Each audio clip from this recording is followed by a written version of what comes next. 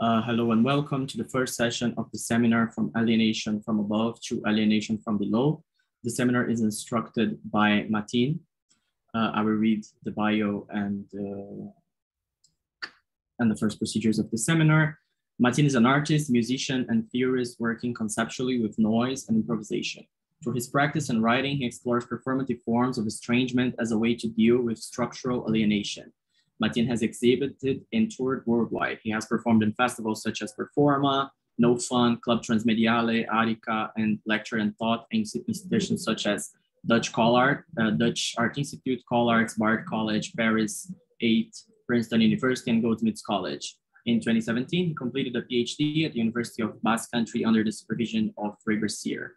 Along with Anthony Ile, he edited the book Noise and Capitalism. In 2012, at CC Brettini and Dramaturgia, he published Unconstituted Praxis, a book collecting his writing plus interviews and performances. Both books are available online.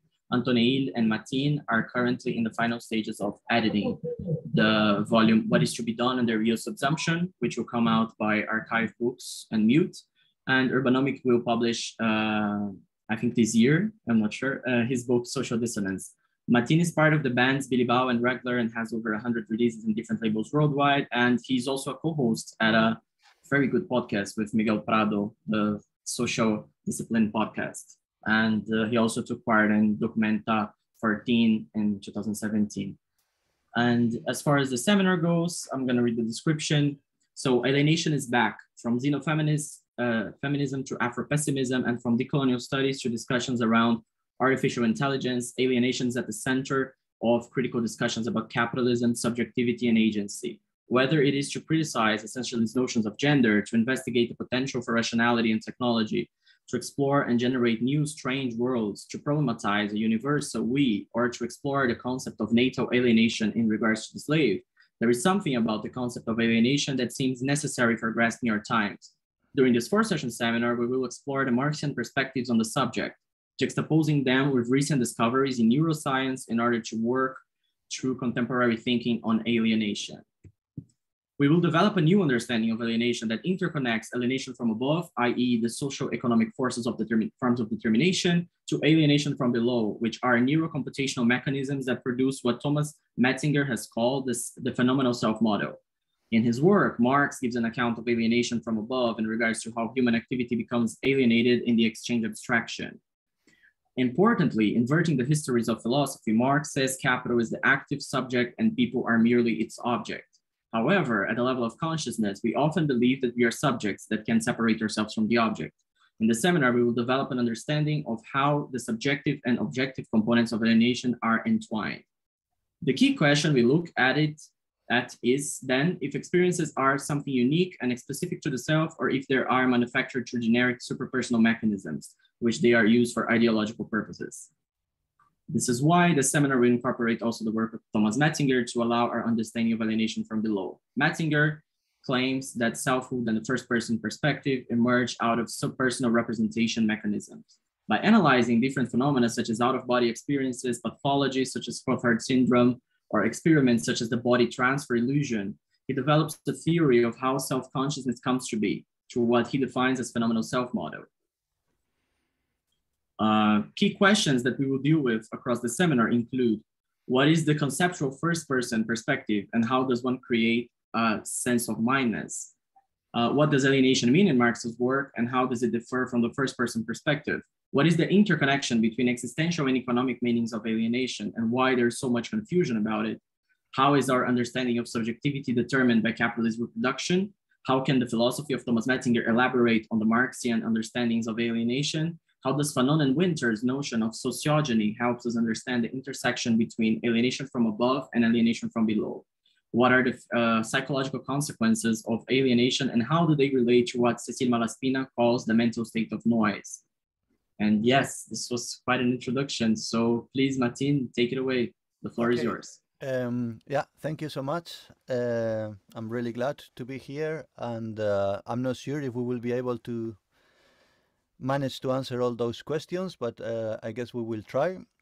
And yeah, maybe if if you think it's okay, maybe we can have just like a very short round of presentations, just like very briefly, just yeah, your name, where you are. I guess some of you might know each other, but I don't. And if you just basically just say your name and where you are, just to have an awareness, and maybe why you are interested in the course or in the notion, just very briefly to to start getting to know each other just a bit.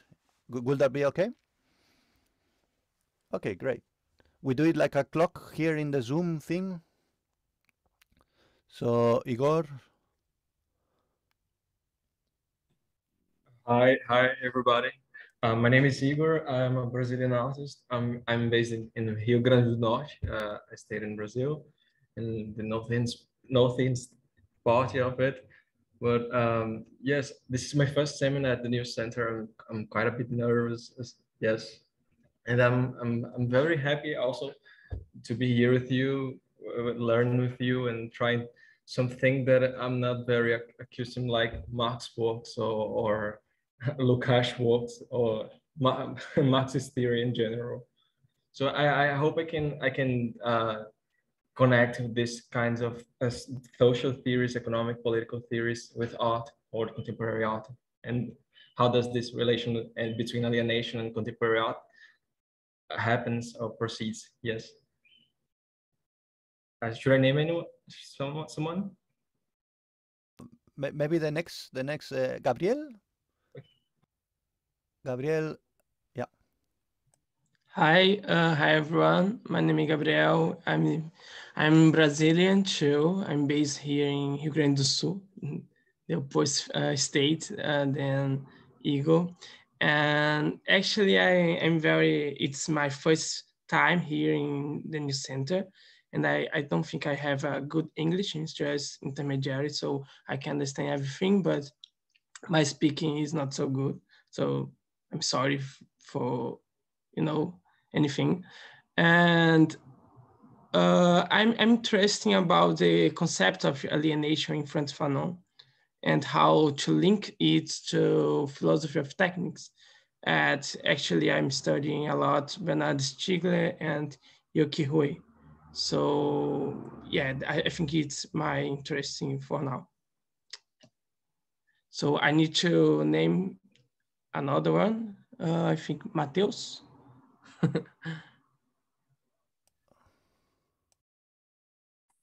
Okay, so I am also from Brazil.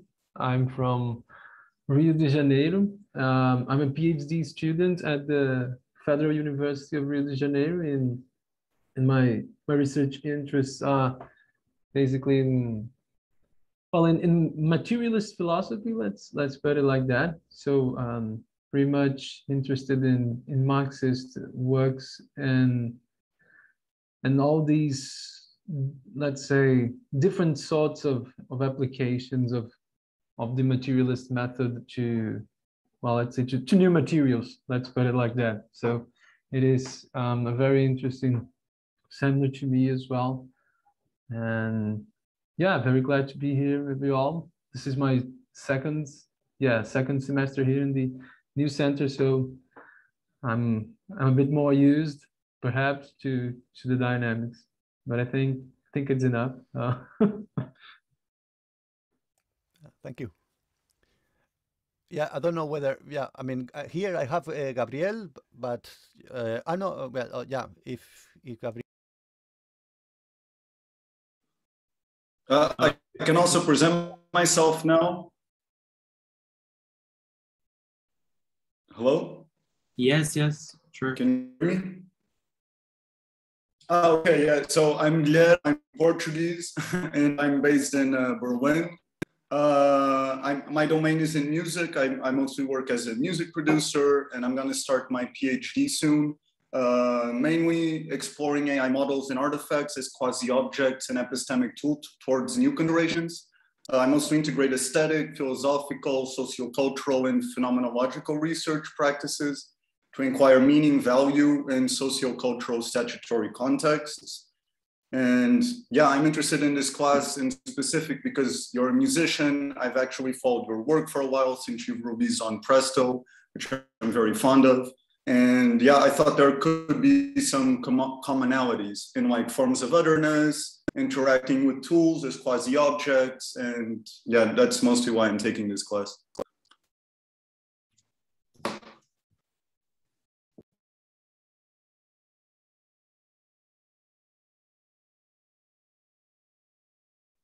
Mattin, you're muted. Unmute yourself. Oh, okay, great. And then, so I don't know if we have different orders, but yeah, I don't know. Gabriel or Eduardo? Hi. Eduardo. I'm based in London. Although I'm doing a PhD in media and cultural studies at the University of Naples, and I'm looking at platform work. So alienation is kind of a key. This is my first seminar here at the New Center, so I'm not very familiar with the procedure. But yeah, I'm interested in alienation, of course, in terms of critique, but and that I have a relatively good understanding of. But I'd like to work with the idea in a more speculative way, trying to think about, becoming artificial, becoming artifactual. So yeah, very interested to see where this goes.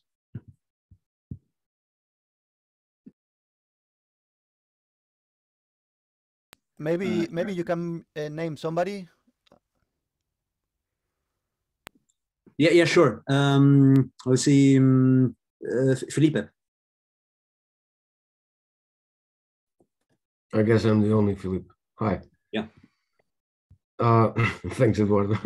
Hi, everyone. This is my second semester in the critical philosophy certificate program here at the New Center. The first semester being my serious academic background. I will plan to spend the next year and a half developing what I think will be a pedagogical program for philosophy in the early infancy. And one of the questions I've been I plan to tackle in the near future is this, I tend to question if subjectivity even has a place in a pedagogical program for philosophy. And your talk at the Documento 13 was very formative for me, the recording of the talk as well as the others. So I'm curious to see where this leads to. Thank you.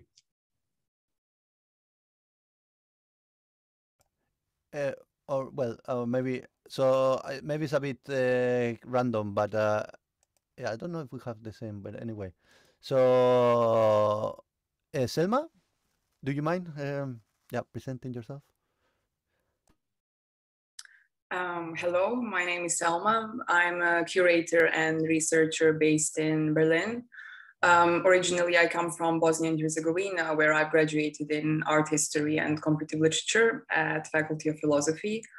I've also attended a postgraduate program in curatorial practices, École du Magasin in Grenoble, France, and I hold masters in media, art, cultures, a joint master program between universities in Denmark, Austria, Poland, and Hong Kong. I also co-founded the New Liquidity platform, which is an interdisciplinary research platform for artistic and curatorial practices. And right now I'm working on a series of immersive binaural sound walks that are reactive to participants' movements and locations. So at the moment I'm doing a lot of work with sound artists and architects. In 2 weeks from now, actually, we're going to south of Spain to a 3-month residency to work on this project. So I'm quite excited. Regarding this seminar, I already did a project called Alientopias, which was very much inspired by xenofeminist notions of alienation. And I would very much like to continue. It is very much related to part of my research connected to schizoanalysis and cyberculture. And I think it's I would basically just like to explore further how different notions, different concepts related to notion of alienation, in order to understand how they helped interpret the cultural conjuncture, and how they could help us the new, if they are really new, if it's a really new human condition of these connective times. Matthew, please. Thanks. Hello, everyone. So I'm in Montreal right now. I'm just finishing a master's in philosophy at Concordia. I guess I think there are a number of reasons that I'm interested in this class. I think they range kind of from the personal to the theoretical. I feel like the past couple of years there's been obviously I think deep feelings of alienation amongst like me and my milieu in relationship to platform capitalism, the way that that technology is continuing to reshape our social world at really quite extreme paces. And then I think I'm just finishing a master's where my thesis was on Heidegger and some general accounts of ontological alienation, and especially the relationship that Derrida identifies as the kind of the Western metaphysical movement of attempting to overcome alienation, or the dialectical movement in which alienation is overcome, as being the kind of actually the horizon in which metaphysics kind of unfolds in the Western world. So I think that from a very high level is where my interest in alienation comes from. And then honestly, I wanted to read more Marx. I have not read enough Marx yet, so that's the other reason. Thanks. Dennis, please. Hi, everyone. My name is Dennis Luna Acevedo. I am an architect and researcher from Mexico. I am a certificate student for the post-planetary universal design, but I'm here. I'm an architect that is interested in architecture as world making more than anything else. So my interest in the seminar is to basically learn more about the nuances of, let's say, what or where even alienation is, right?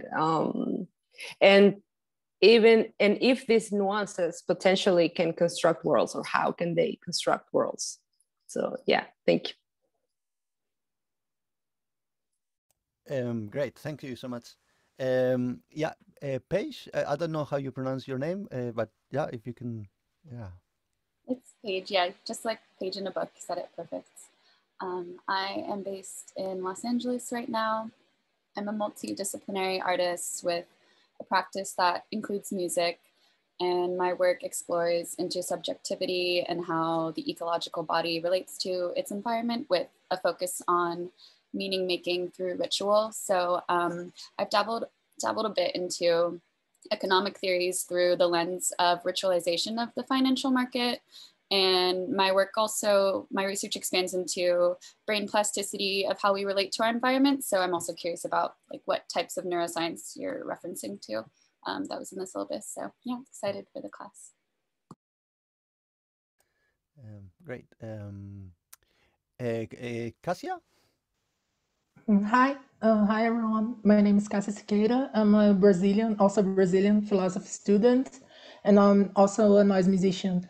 I'm currently finishing a master thesis on Reza's Intelligence and Spirits, and I'm focusing on its program of critique of transcendental structures, allied with what he calls the project of fundamental alienation of the human subject. In the thesis, it is also related and informed by a constructive reading and approach to Wittgenstein's concept of forms of life. That's basically it. Thank you. Yeah, thanks a lot.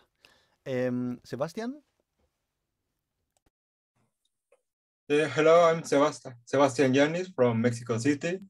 I'm an art critic. I'm very interested in the critique of capitalism, so I'm very interested in the alienation and stuff.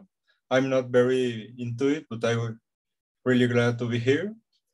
And I don't know, I'm very interested in matching process, in art, and I'm glad to be here. Great. So I'm just like Alexandra. Yeah. Hi. Sorry, my the internet's really bad, and if I put on my camera, everything glitches out for me. So I just leave it off and try and fix it later. I'm in Melbourne, in Australia. I'm a dancer, or I was up until quite recently because I had a really bad accident. So I'm sort of interested in self-alienation, and also I guess post-colonial theory, how that in Australia particularly, but in general, how that sort of relates to alienation from land and culture and the manifestations of that. Yeah, this is my second seminar, but I'm just starting out this semester, so also new. Thank you. Thank you so much. Yeah, so I mean, the people who is still left, if you can just go for it, unless you don't want to. I'll go. I am Eduardo. Oh, okay. Sorry, it's okay. Eduardo, you can go ahead. I am Eduardo. I'm also based in Brazil. Happy to see many Brazilians here. I live in Curitiba. I am a visual artist and researcher and cultural producer. And my interest in alienation is still related to post-colonial studies and also have a better grasp of the Marxian concept of alienation. Hi, everyone. My name is Alex Cruz. I'm based in Oakland, California, or unceded Ohlone land.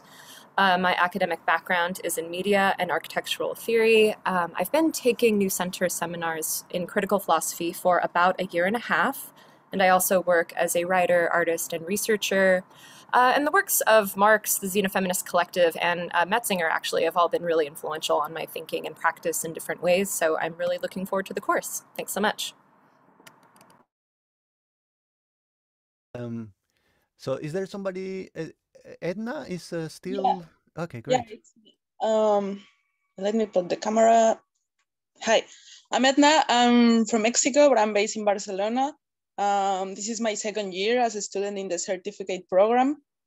I used to study philosophy in Mexico, but now I am a sex worker here. I have a Marxist background, so that's why I'm here. Also, I'm a punk musician, so I'm very interested in noise and that kind of stuff. Yeah, is there somebody left or is it everybody? I think it's good for Neve to introduce herself. Like she's okay. here already. And Neve is already here? Yes, yes. Ah, fantastic. Great. Yes. Hi, I'm Neve. Let me put my camera on as well. I just got off from a really long flight, so if I'm a little bit incoherent, I apologize. Can you see me? Yes, perfect. So I am a cultural producer. I'm also a writer. I'm really interested in themes of alienation. This like word and concept has been with me for a very long time. I've like encountered it in so many books. And I also have a very ambivalent relationship to xenofeminism, but and also cyberfeminism, but they've all really informed my thinking. And I like to think about how alienation can act as a form of enablement and world making and transformation. And yes, I really love the reading list. That was also one of the reasons why I signed up to this, because I just would love the opportunity to talk about Sylvia Winters. I worked with her writings on my master's thesis that I did on on Octavia Butler's book called Xenogenesis. And so I'm excited for the conversation that all of this will inspire and all of that. Thank you. Fantastic. So is that everybody, or well, or at least everybody who wants to present? Okay, that's great. So this is my first course here at the New Center. So I'm pretty new, and I'm not so. Yeah, there is like this specific kind of issues regarding presentations and the people who want the credit that Neve towards the end of the session will deal with. Well, I think we have also Rafael in terms if there is like some technical problems and so on. So I guess what I will do is to start by presenting why I have such a deep interest in the concept of alienation, and then maybe we can start slowly to dig into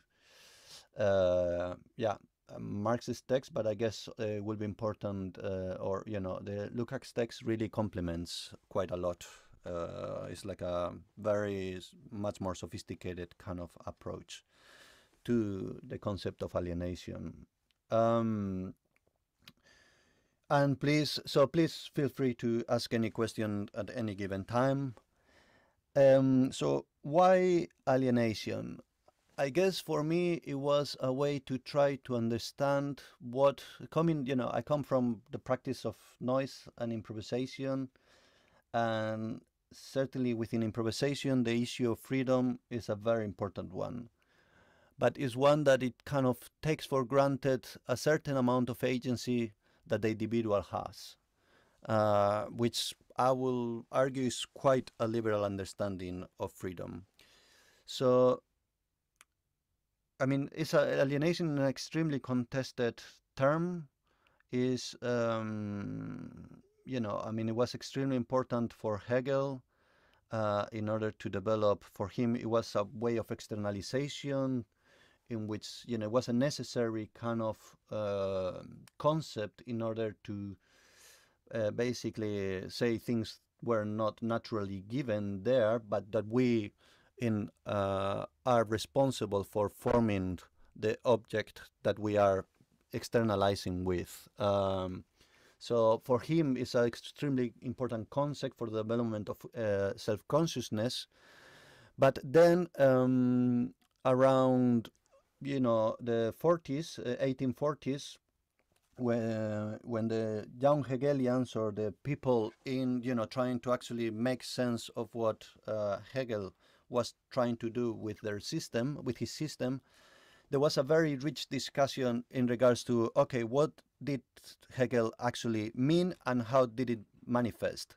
So according to, like within this Linke Hegelianen or young Hegelians, there was this discussion of like, okay, what's real alienation coming from? And a very important argument was made by Feuerbach, Ludwig Feuerbach. And he described how the alienation was happening in our projection into God or into religion. So that basically we were attributing human qualities to God. And that was a form of alienation, that we were kind of losing our capacities. He had this very specific term, which we will look when we look into Marx, which is Gattungswesen, which is usually translated as a species being. It can be also, generic being, but Wesen can also be essence. So this was a very contested term, and this discussion, but it was a very fruitful kind of discussion. And it was one in which Marx kind of replied by saying that the alienation occurs not in our projection to God, but in our productive activity when we work. And here we will look specifically at the early description of Marx within alienation, is how in the labor process we externalize our own production, and and in doing this we are also externalizing this kind of what he said to be the human qualities of a species being, or Gattungswesen. Here there is a problem which the concept of alienation has always, historically, has been criticized for containing some essential residues. What is it that is alienated from? Like, what is it that we are alienated from? Was it something else previously that we had, and then through the process of alienation are we losing it? Or, and this is what I will argue, no, there was no such a thing as essence, and what we have is a kind of process of alienation different that relates that contains different processes of alienation that relate to each other, determine each other, but none is not there is no possibility to actually get rid of it.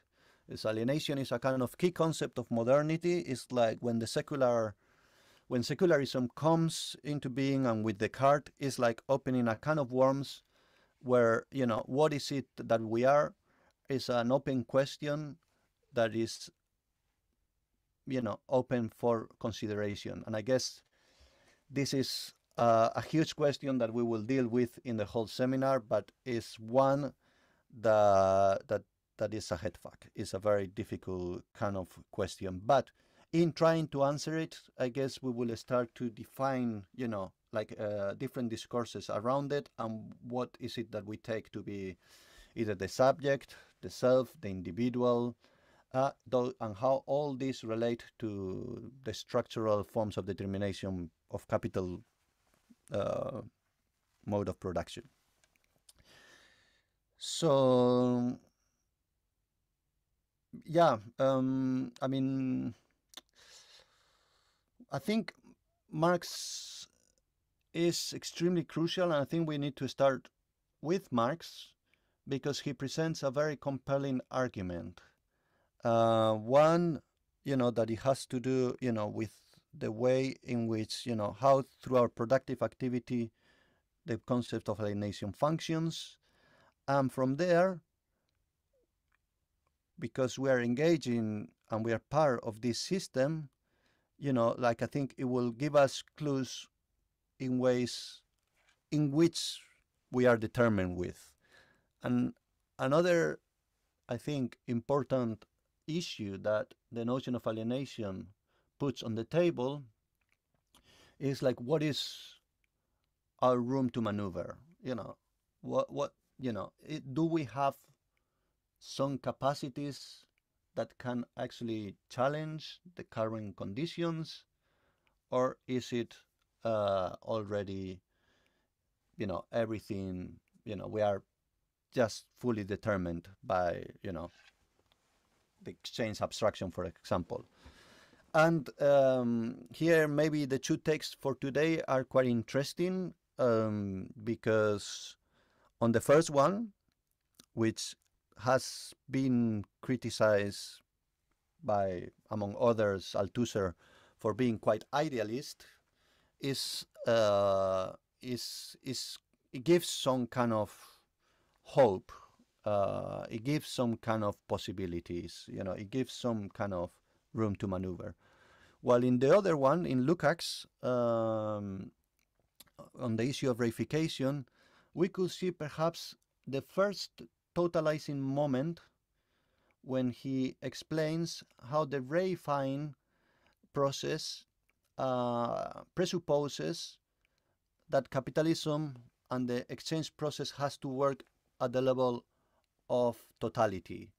And within that, like the character of the commodity structure is determining all the different forms of that structural society, the legal system, rationality itself, and so on. So here is a much more kind of bleak in the sense of giving you very little room to maneuver, or basically giving capital a very totalizing power or force.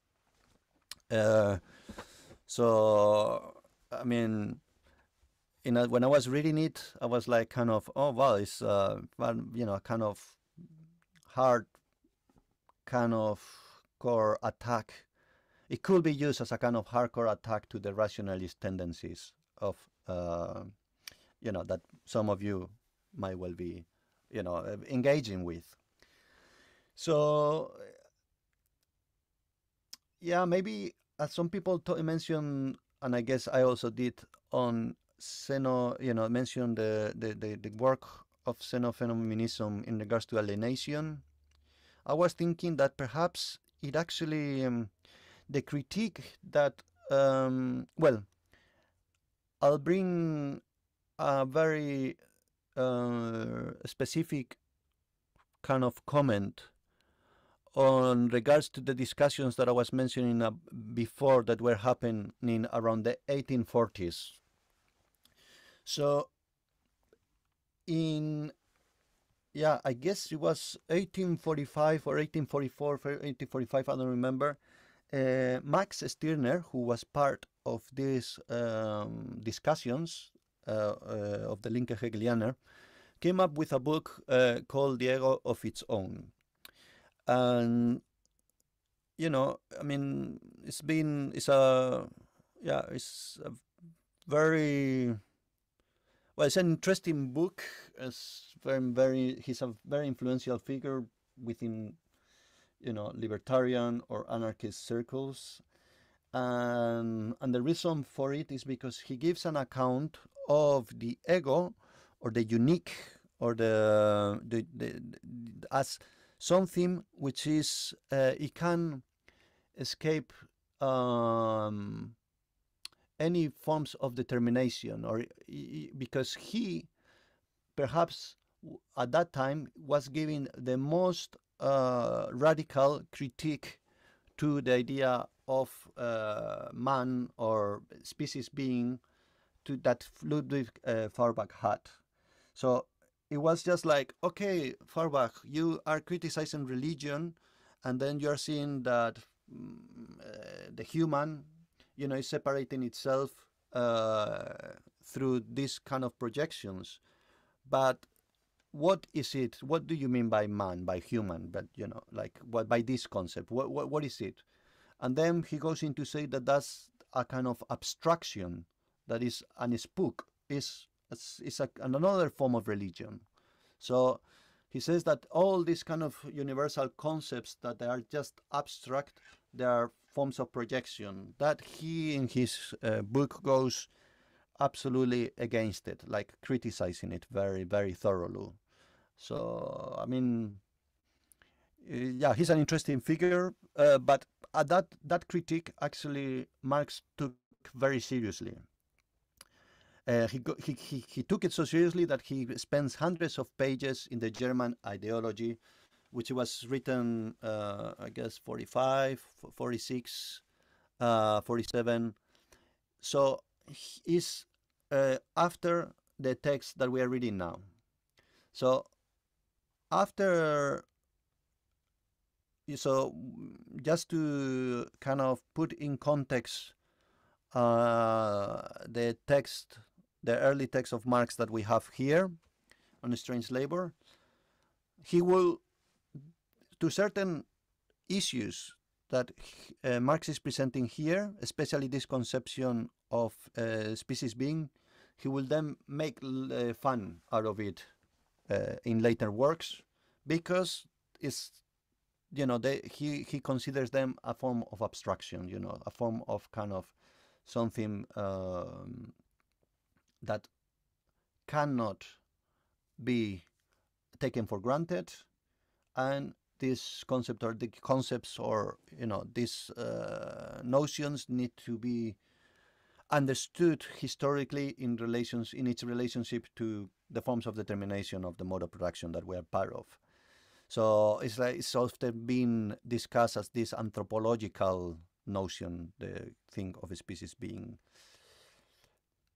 And maybe just another introductory remark to the text and to this possible two different Marx. There is a very long ongoing discussion which is connected. So whether there is an early Marx and a later Marx, and this is what Althusser calls the epistemological break, or there is a continuity.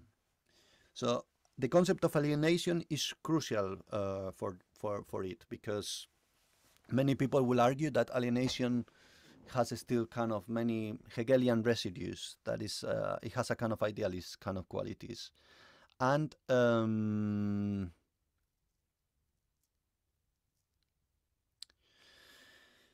so the thing is that here in this early text Marx has, okay, he understands that in the labor process, we are kind of externalizing some of our characteristics and our relationship from each other and from nature, you know, so all these things that we will go through while we're reading the text. But, and here is a remark that Chris Arthur makes that I think is very helpful. Marx, by this time, he didn't develop all these kind of concepts like the value form, exchange value, you know, the way that wage relationship works, you know. So there is like many concepts within the workings of capital, so many different forms of mediation that complicate much more this early concept of alienation that he had. So I think this is crucial to understand that, okay, so maybe there is a kind of more naive understanding of alienation in this part, but I think it's still very powerful and helpful, and it will trigger, you know, I'm sure we can work. I'm not sure how we will do with time to complement each other, each text. I mean, certainly there are, you know, I mean, as I said, the Lukács' text is very sophisticated and it has certain moments, so we'll see how we do it, whether we bring some of the discussion simultaneously while we're reading certain things, so we kind of deal with them parallelly, or maybe, you know, one after the other. We'll see. This really, it depends in regards to the discussion and how things develop. But maybe if somebody has some questions or comments or anything that wants to just like say, or, you know, just please feel free. Xenogenesis. Actually, I don't know the book. Being from the DLS, I think both texts could be even accused of some sort of effects bias, especially Lukács. Yeah, in fact, yeah, is he himself writing the preface to the 1967 edition, criticized totally as a kind of idealist, you know, kind of book, and as a very subjectivist kind of account on you know, on the book. So he was, okay, you know, I guess he was asked to do this, you know, I mean, it's extremely important. This book, History and Class Consciousness, the book in which this text is part of was extremely influential both for the Frankfurt School but also for the board's concept of the spectacle and the situationist. It had massive influence. It's really, it cannot be negated. But as I mentioned, he himself became very critical of it. Let's see if there is okay. But Lukács is also all in for the discipline and rational commitment to put capitalism or commodification of society down. Yeah, that's absolutely.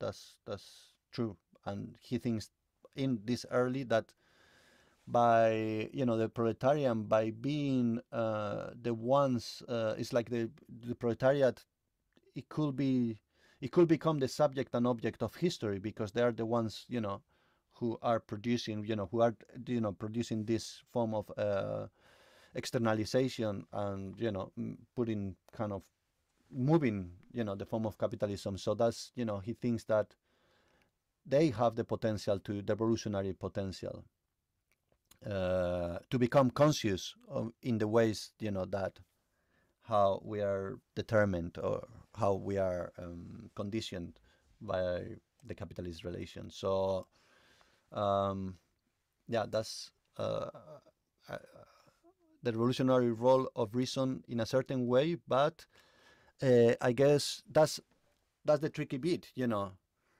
If reason, to what extent is reason determined by, you know, the capitalist mode of production, you know, and that's my key question, which I couldn't give you a very good answer, but I think this is something that we will keep discussing through the whole seminar, certainly.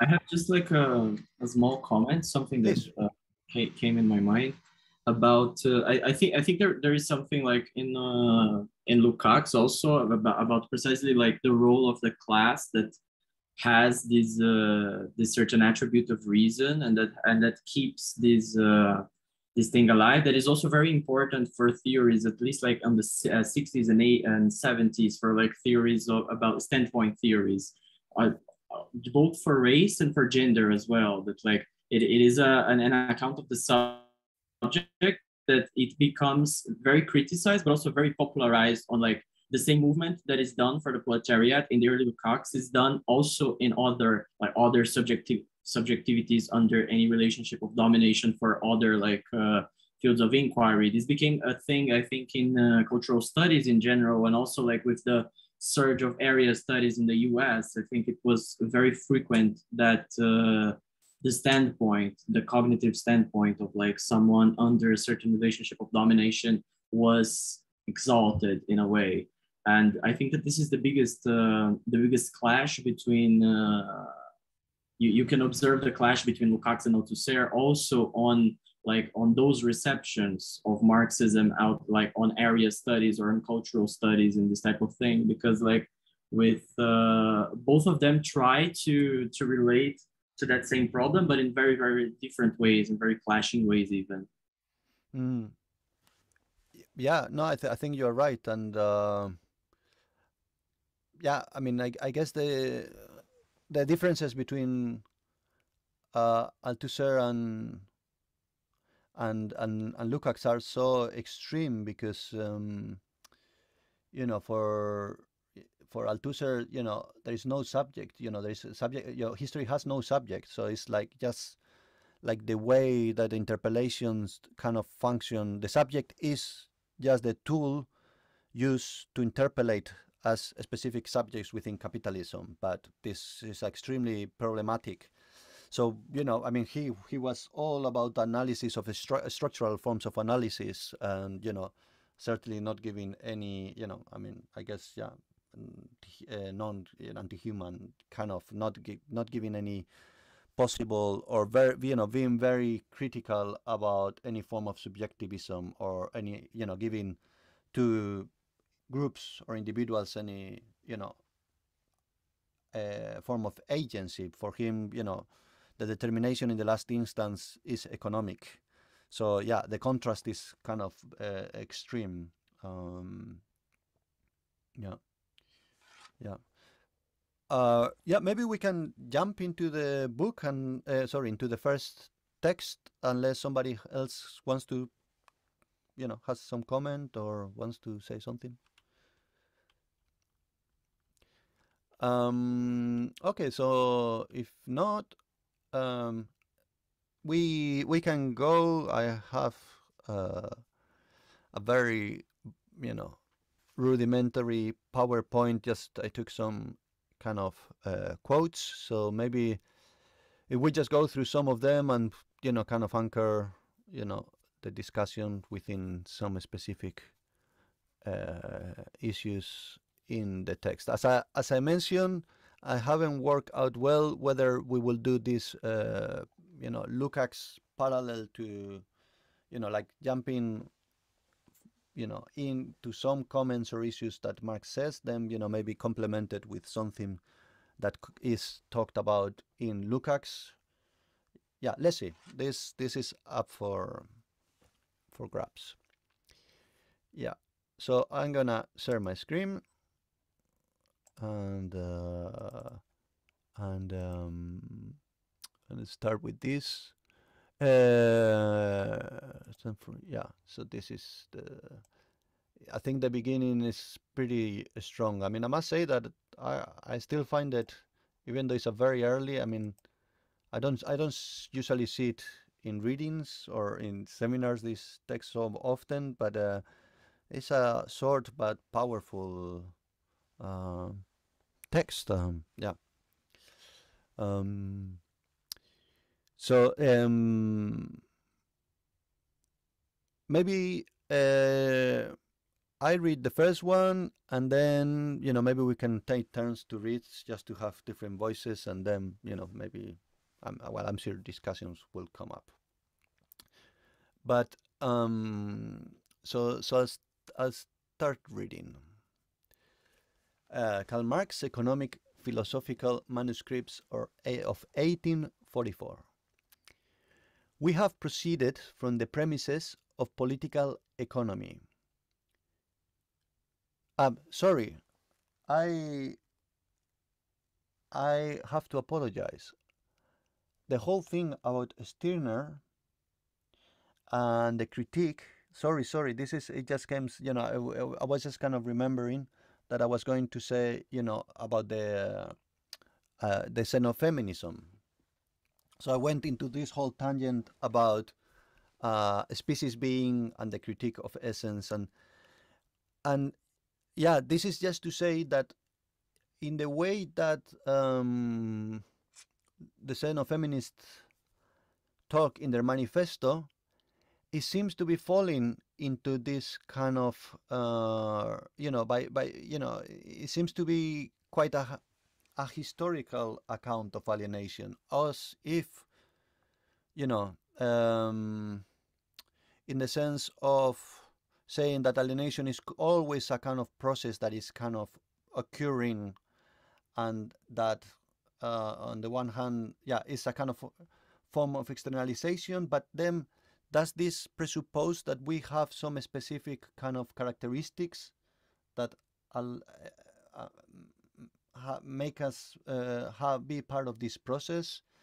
So I was thinking, to what extent, can the critique of either Stirner or Marx himself, that Marx makes to his own, to the kind of account that xenofeminist gives, and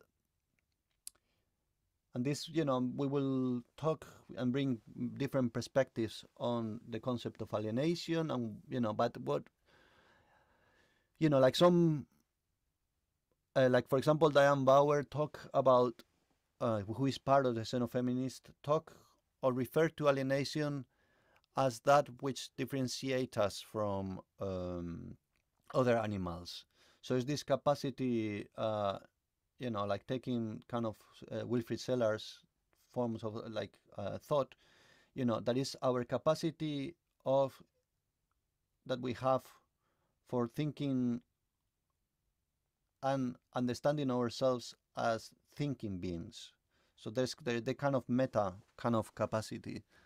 But then, then that's, I'm interested to see how the discussion go, and whether we think that actually this, to some extent, might be, kind of fall into a Hegelian understanding of alienation, or, giving, even though they are totally anti-essentialist, they actually end up giving to the subject of alienation this essential quality of self-externalization. And whether it's historical or not, I think this will be part of the discussion that we will, engage with. But yeah, I start by reading the first paragraph of this text.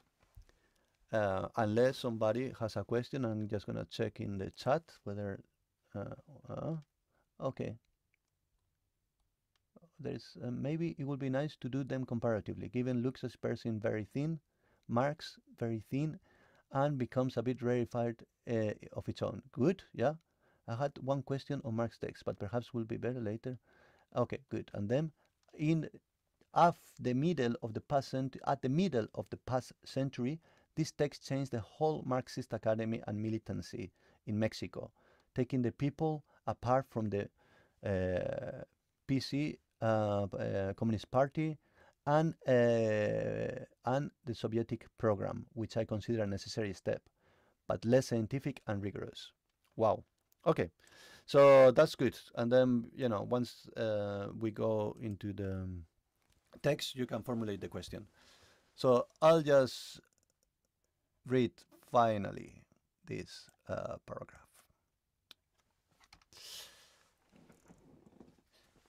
We have proceeded from the premises of political economy. We have accepted its language and its laws. We presupposed private property, the separation of labor, capital and land, and of wages, profit of capital, and rent of land. Likewise, division of labor, competition, the concept of exchange value, etc. On the basis of political economy itself, in its own words, we have shown that the worker sinks to the level of a commodity and becomes indeed the most wretched of commodities, that the wretchedness of the worker is in inverse proportion to the power and magnitude of his production, that the necessary result of competition is the accumulation of capital in a few hands, and thus the restoration of monopoly in a more terrible form, and that finally the distinction between capitalist and land rentier, like that between the tiller of the soil and the factory worker, disappears, and that the whole of society must fall apart into two classes: property owners and propertyless workers. Yeah, this is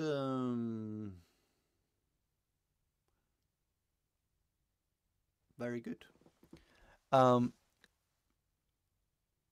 I guess there is a similitude, like what both texts certainly do is to point out at the forms of naturalization of bourgeois thought, how they take for granted, either property or this kind of that their understanding of value or how value is produced.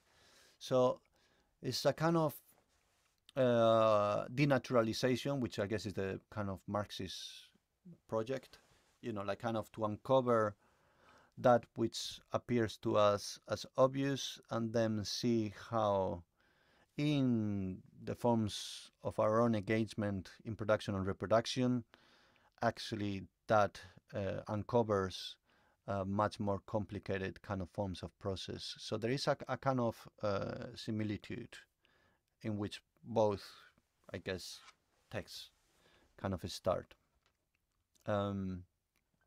Yeah, as I said, any moment, please feel free to jump. And otherwise, I'll keep going. I just wanted to maybe add something, or just maybe pose a question. Sure.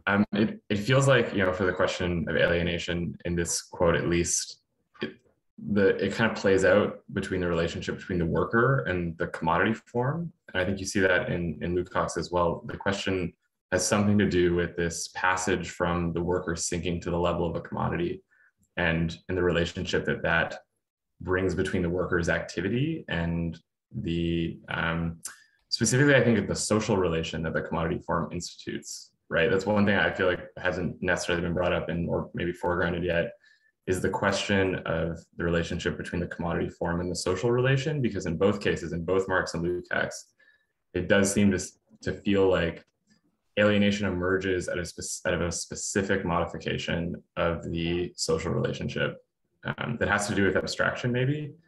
And if we view it that way, then it feels like, at least in this context, the alienation abstraction couplet and what their corresponding oppositions are and how that opposition is structured seems like the place that this is played out on in a sense, if that makes sense. Yeah, that's really great. Yeah, that's thankful, because I mean, I guess what then he goes is like the process of objectification.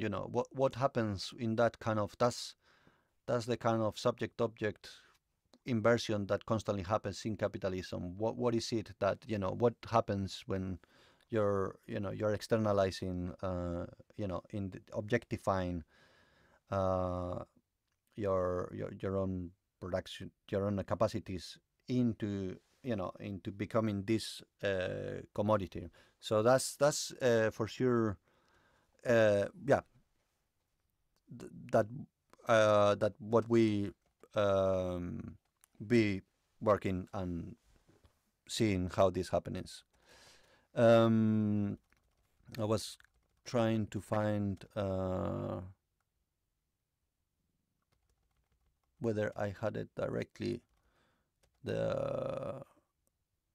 Yeah, I mean, in fact, to bring this parallel, maybe just to bring this parallel, I'll go and actually bring the quote by the very beginning of Lukács, because yeah, we will see the parallels could work actually quite well. So, okay, 17. 1, 2, 3, 4, 5, 6, 7, 8, 9, 10. 1, 2, 3, 4, 5, 6. Well, okay, so this is the. So then we go just to the very beginning of Lukács' text. Will anybody be willing to read? I could read it. Ah, thank you. Okay. Reification and the Consciousness of the Proletariat, George Lukács, 1923. To be radical is to go to the root of the matter.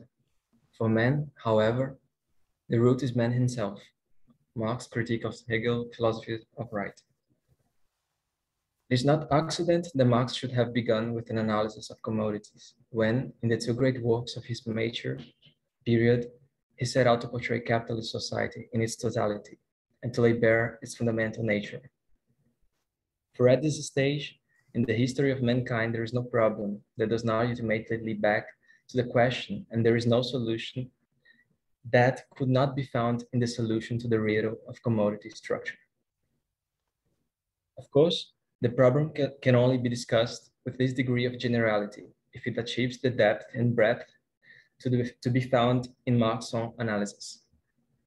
That is to say, the problem of commodities must not be considered in isolation or even regarded as the central problem in economics, but as the central structural problem of capitalist society in all its aspects.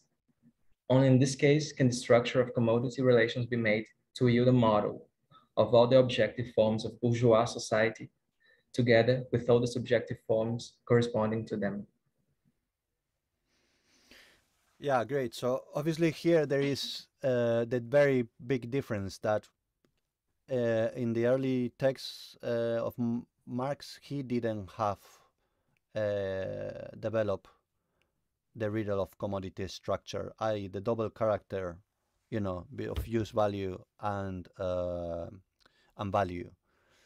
So he didn't have an account of what happens in this process when labor is objectified, the process of abstraction, how this abstraction occurs, how specifically, the specific characteristics or concrete labor then, becomes abstract labor in this process. So that's obviously huge difference. But so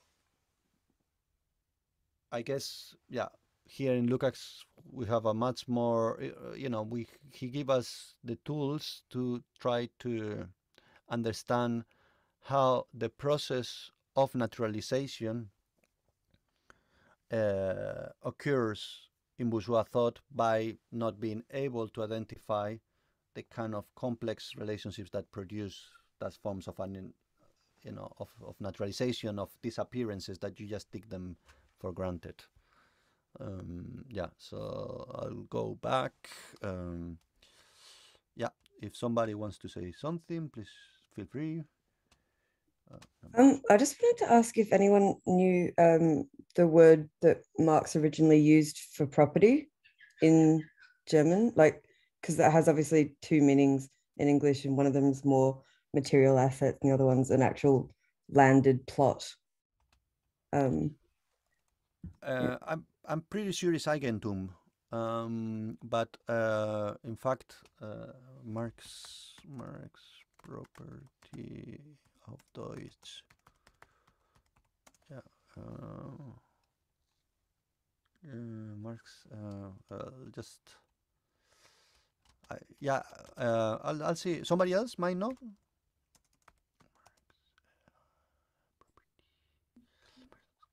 I'm also not sure, but I also think it is Eigentum. I think it preserves the ambiguity. Mm-hmm. Yeah. Yeah. Sorry, could you please repeat the ambiguity was between, what was the ambiguity between the two? What you just mentioned? I just kind of missed it. I was just thinking of, because I think in the first quote that you read from Marx, it was very specifically property as something you would live on perhaps and inherit and be able to pass down in this kind of thing, as opposed to material assets that are maybe more like ephemeral. But this is my pen, it's property. It can be quite and then that commodity structure that comes into that. Mm-hmm. Yeah. Yeah, I think, as far as I think, in German it contains this ambiguity. I'll try. I'll check. I'll write it down. Ambiguity. Yeah. So okay. So talking into the objectification of labor. Yeah. What is it that occurs? So yeah. Will somebody be willing to talk? Sorry, to read the quote. I can go. Thank you. So objectification of labor. The worker becomes all the poorer the more wealth he produces, the more his production increases in power and size.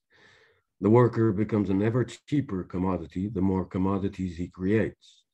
The devaluation of the world of man is in direct proportion to the increasing value of the world of things. Labor produces not only commodities, it produces itself and the worker as a commodity, and this at the same rate at which it produces commodities in general. This fact expresses merely that the object which labor produces, labor's product, confronts it as something alien, as a power independent of the producer. The product of labor is labor which has been embodied in an object which has become material. It is the objectification of labor. Labor's realization is its objectification. Under these economic conditions, this realization of labor appears as loss of realization for the workers, objectification as loss of the object and bondage to it, appropriation as estrangement, as alienation. Yeah, so I think here we have like a very, like they've started to have the very kind of clear definition of what Marx means as, his concept of alienation. And then I would like to bring, once again, Lukács, and see how it works with this,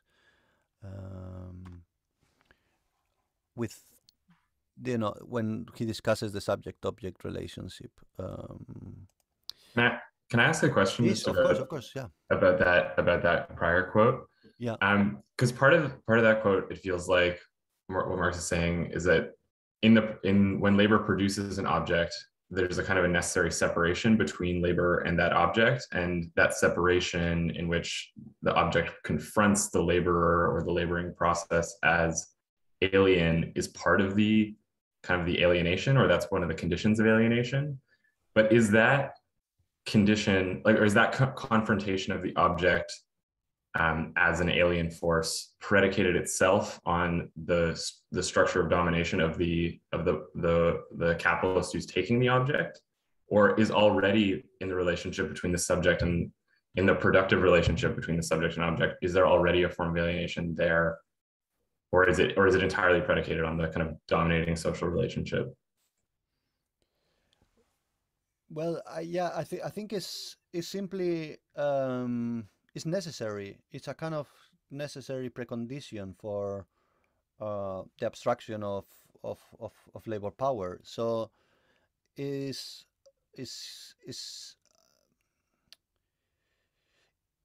yeah, the thing is very complicated because Marx here, it's like the difference between early and late Marx. While here you might attribute some kind of subjective qualities to the worker, once again, he didn't have the ability to understand how forms of mediation work. That's why in Capital is, there is these discussions whether, the subject becomes capital. I mean, there is a very famous, quote in Capital, which some people, especially in value theory, they really, the cross versions, they took it to the extreme, but value becomes the automatic subject because there is no, so basically in Capital, there is no, on the later Marx, there is no account on the subject or like what the subject is. It's just like, as far as I understand, is just trying to understand what capitalism does. I don't know if this answers your question. So as far as I understood, the subject-object relationship is a kind of constant ongoing process within the capitalist process. I'm sorry. I want. Can I say something please, with regards to this? Yeah, of course.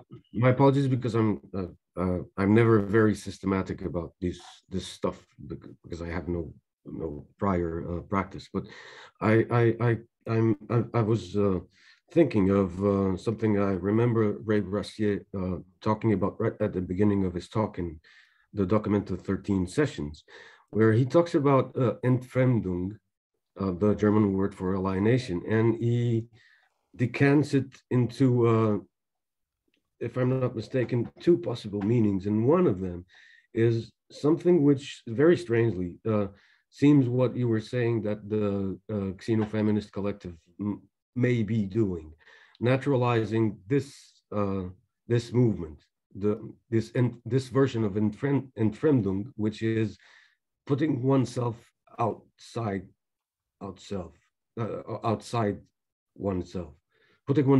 putting oneself outside, which means, which seems to imply that there's a natural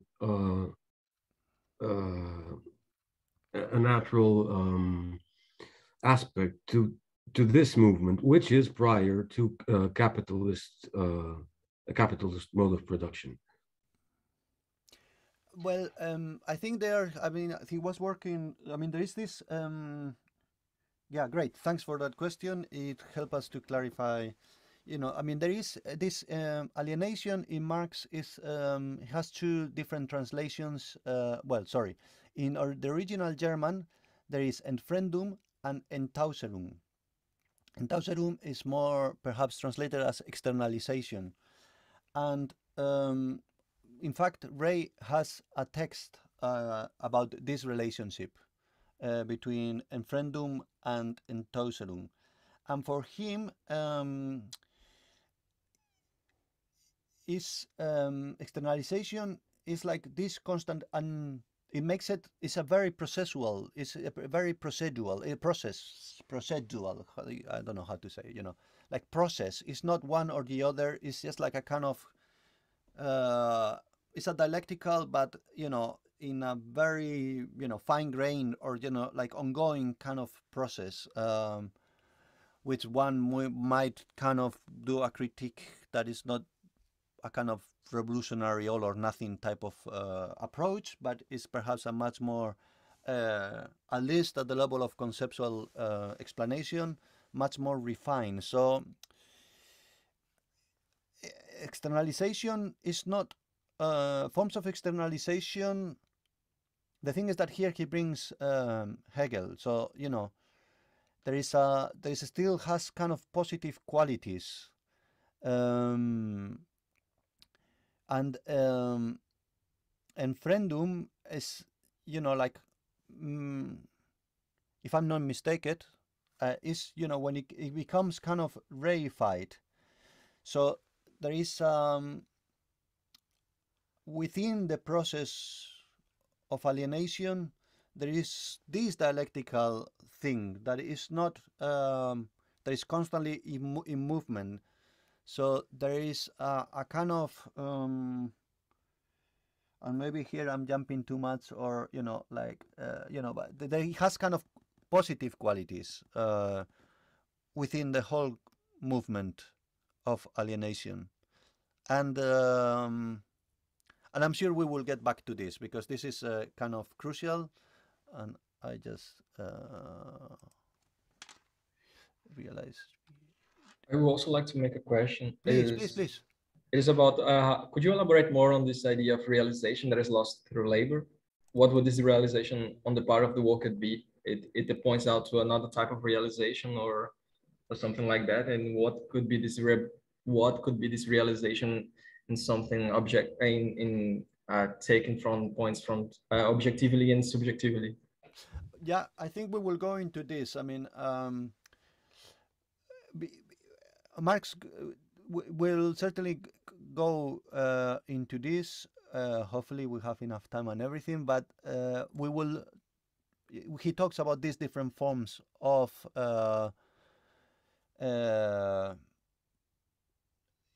so that is, I mean, realization, I don't know if it's the right, you know, but like the impossibility of, you know, the worker to realize itself because of the process of alienation, because there is these different forms of alienation, of, you know, a kind of the estrangement that it produces, you know, first to nature,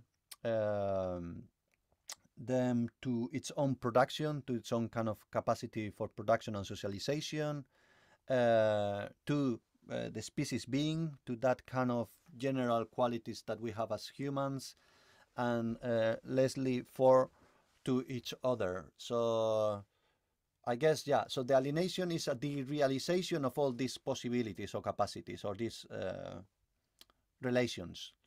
That's how I understand. Yeah, if that makes sense. And maybe I bring now how, you know, a quote by Lukács in which deals with the, you know, subject-object relationship, which is kind of necessary for his understanding of reification.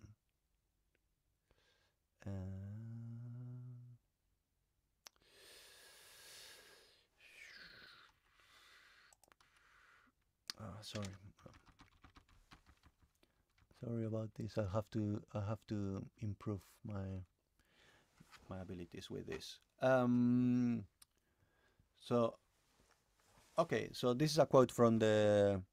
Is it okay that I'm jumping from one to the other text, or is it a bit too much? It's okay. It's okay. Okay, cool. Okay, objectivity and subjectivity according to Feuerbach. Somebody will mind to read? Yes, to have different voices and yeah. I can do it. Great, thanks. Objectivity and subjectively. Objectively, a world of objects and relations between things springs into being, the world of commodities and their movements on the market. The laws governing these objects are indeed gradually discovered by man, but even so, they confront him as invisible forces that generate their own power. The individual can use his knowledge of these laws to his own advantage, but he is not able to modify the process by his own activity. Subjectively, where the market economy has been fully developed, a man's activity becomes estranged from himself. It turns into a commodity which, subject to the non-human objectivity of the natural laws of society, must go its own way independently of man, just like any consumer article. What is characteristic of the capitalist age, says Marx, is that in the eyes of the laborer himself, labor power assumes the form of a commodity belonging to him. On the other hand, it is only at this moment that the commodity form of the products of labor becomes general.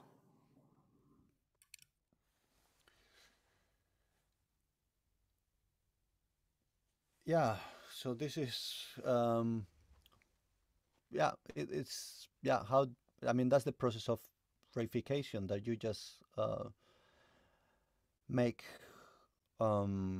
into, you know, like what is socially produced, it becomes this thing, a commodity that entails, it requires the totality of its relationship to all other different commodities.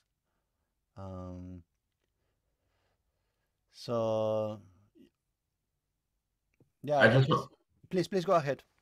Oh, I was just gonna one of the things that I was thinking about with like in reading the Lukács is the role that like calculative rationality specifically plays. Not, you know, there's a kind of a specific determination of reason in its calculative form as a kind of as kind of articulating the logic that governs this objective world of objects and relations that spring into being, and is part of this maybe in that there's a kind of a full, like, I guess one of the things that I was wondering about is if Lukács has a position on like a pre-alienated economic relation, because it seems like in certain parts there's a discussion of natural units of production, more organic productive relations, and that sort of thing. And it seems in a way that this kind of calculative mode of rationality imposes itself in the process of production and then comes to dominate it in this kind of objective commodity relation. And so, yeah, I guess the question, yeah, it was about kind of like, was there a proceeding in the natural unity kind of? And if so, like what leads to this kind of like, this kind of emergence of abstraction or abstractive generality in production? Yeah, this is a general question. I don't know if people have thoughts on that, but yeah, if somebody else has like a answer or a point that wants to make, that's for sure. Otherwise I can give it a go. And it's very interesting to, in regards to, you know, what's the emergence of abstraction, you know, how does it emerge? And here there are different kind of accounts.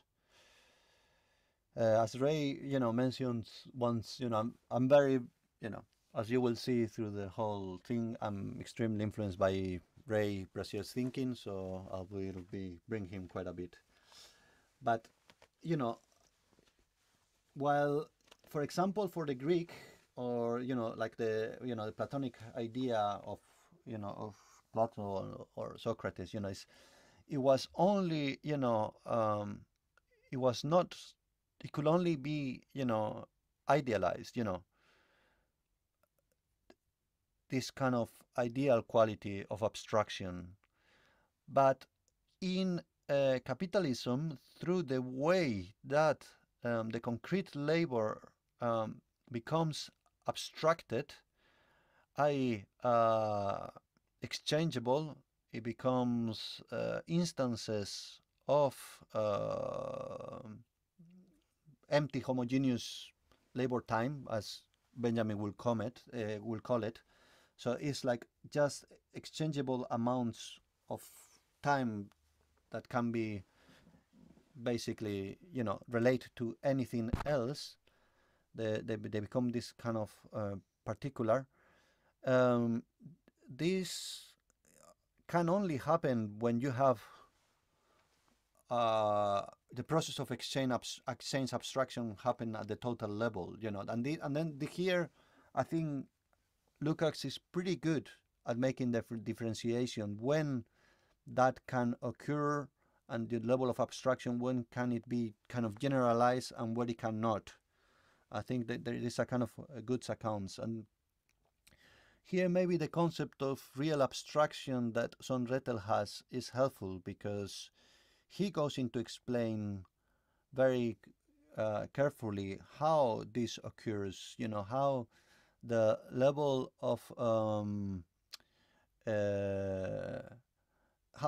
how is such a well, maybe here I just bring a kind of stupid joke before we make a break. We'll do this and then we do a short break. But anyway, so in trying to work out, you know, like presenting the real abstraction, the idea of real abstraction, I kind of made this comment of like, okay, to the rationalist, you know, rationalists beware, real abstraction mindfuck, I wanted to say, mind screw, you know, because basically real abstraction are non-empirical tractable. They have to do with precisely this process that occur in the labor process, where the concrete labor is getting abstracted, and then that relates to, as I said, to the kind of commodity relationship and value, you know. So it's a kind of abstraction that we are reproducing it in our own engagement within capitalism, but that it cannot, we cannot have access to it only through, I guess, cognitive capacities, can try to make sense out of it. But, you know, what in previously the Greeks, you know, the ideal could only be thought, in thought, you know, here we are realizing it in practice at the level of this totality, because the real abstraction is literally, you know, occurring at our own, you know, within our own activities and self-reproduction. So, and this is something that I think so far, you know, the rationalists have not taken into account, because then it goes into the question, okay, but then what kind of forms of abstraction, real abstraction, our engagement on real abstraction produce in thought? And I think this is, I mean, as I think both Lukács and Son Rettel help us to be quite careful in our ability, you know, our cognitive ability. So at least it kind of, they bring into question what are the problems emerging with this. And maybe I bring just like a kind of issue, because in fact Son Rettel can have a very problematic understanding of abstraction, because for him it goes back to Parmenides, and how by engaging in the with money, they could, you know, Parmenides could have come up with this idea of the one, this kind of abstract, you know, the one as a kind of general, you know, abstract totality kind of thing. So for him, it's already there, where the kind of forms of cognitive abstraction start to become prevalent and then necessary for the later on development of real abstraction. But that's a very, that's, I think, it's not, it's problematic, or at least it has been criticized by not taking into account the specific and historical moments in how the abstraction of concrete labor starts to become kind of intertwined within the value relationship. And yeah, this is, yeah, to be discussed. Does anybody have some question or comments before we take a little 5 minutes break? I think in the text there is a take on this, and this kind of start of abstraction when he puts the barter kind of thing, when the society starts to barter, but this barter tends to have the same use value as to the community that has this commodity type of thing. I think there is one can situate there. This is starting in some kind of abstraction, but it's not totally I don't know how to say that, but yes. Yeah. Yeah. Somebody else, or yeah, or maybe we have maybe a 5 minutes break just to go to the bathroom and have something to drink and just like a bit of refreshment. Does this sound good? Okay, I take this yep to be for everybody. Okay, cool. So in 5 minutes, I have, yeah, so we see us in 5 minutes. Okay.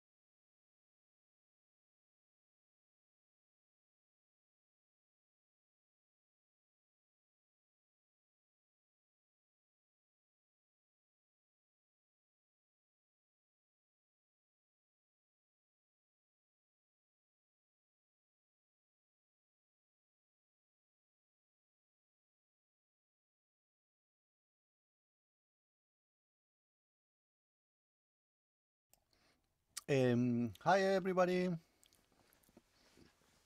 Hi. Hi. Neve, one question. I'm not sure if you are there. Yes, hi. Ah, great, great. How long will you need to do the final kind of things that I guess around the presentations and the assignments and that kind of thing that Rafael said that you would do? Yeah, I think not very long at all, maybe 5 to 10 minutes, because I think we're familiar as well. So yeah, 10 minutes maximum. Great. That's great. That's really good. So then we leave at the end these 10 minutes, and I guess yeah, this will finish.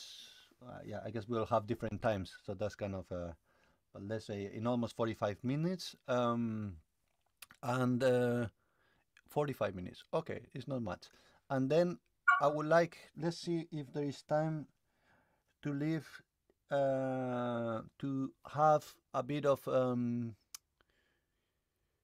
both for general, to try to bring this into a more general kind of framework and set of concerns, that people have, and for critiques, like kind of if somebody feels that this format so far is, it could be improved or it's not working for somebody, just so that means, well, let's say, yeah, in around half an hour more or less, or a bit before, we try to set a bit of time for that. So this means that we don't have plenty of time and that we should kind of kick in. I mean, the good thing about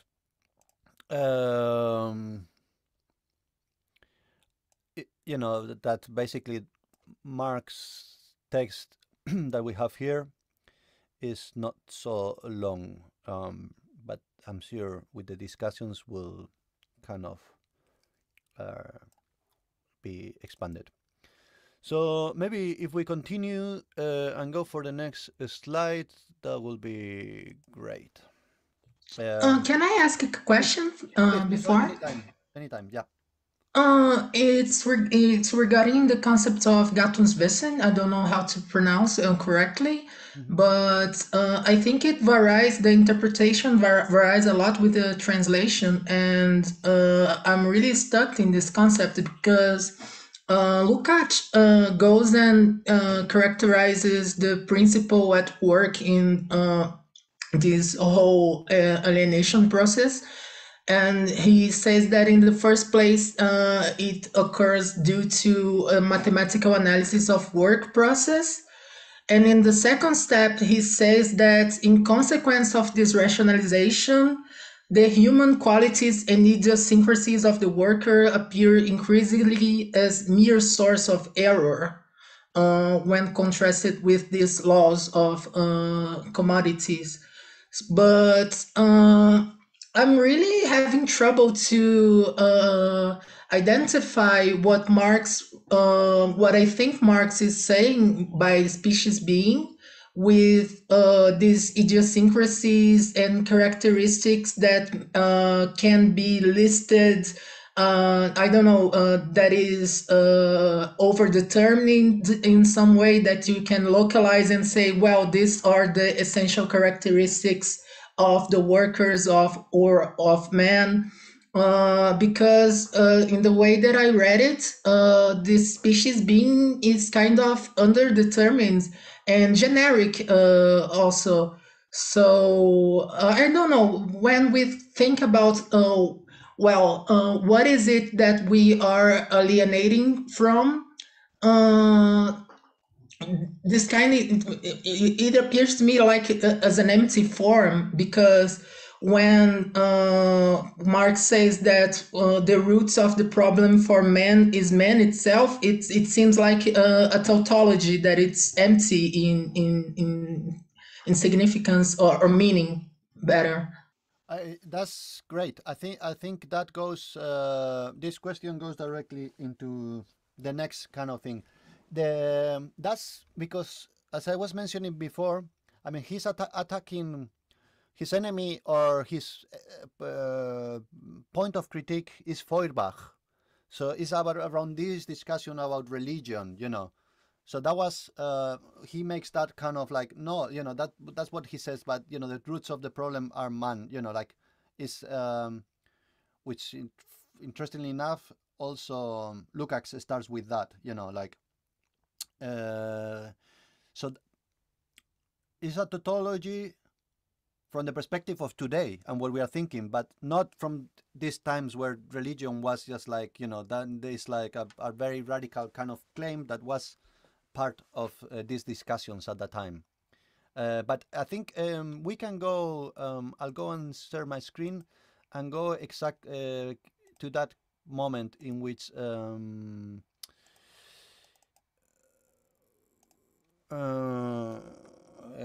until the discussion of Gattungswesen. Okay, so it's actually the next one becomes.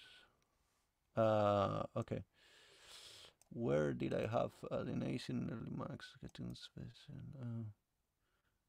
Sorry about my incompetence, and I definitely had. Okay, so it's the third one. It's the third one. Yeah, exactly. So basically, let's go straight into the first.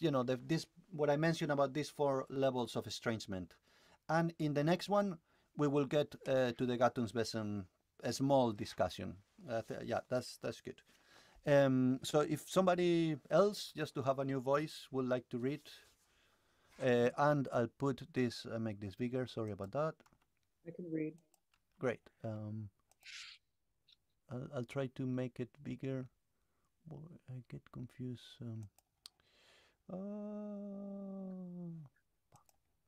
View.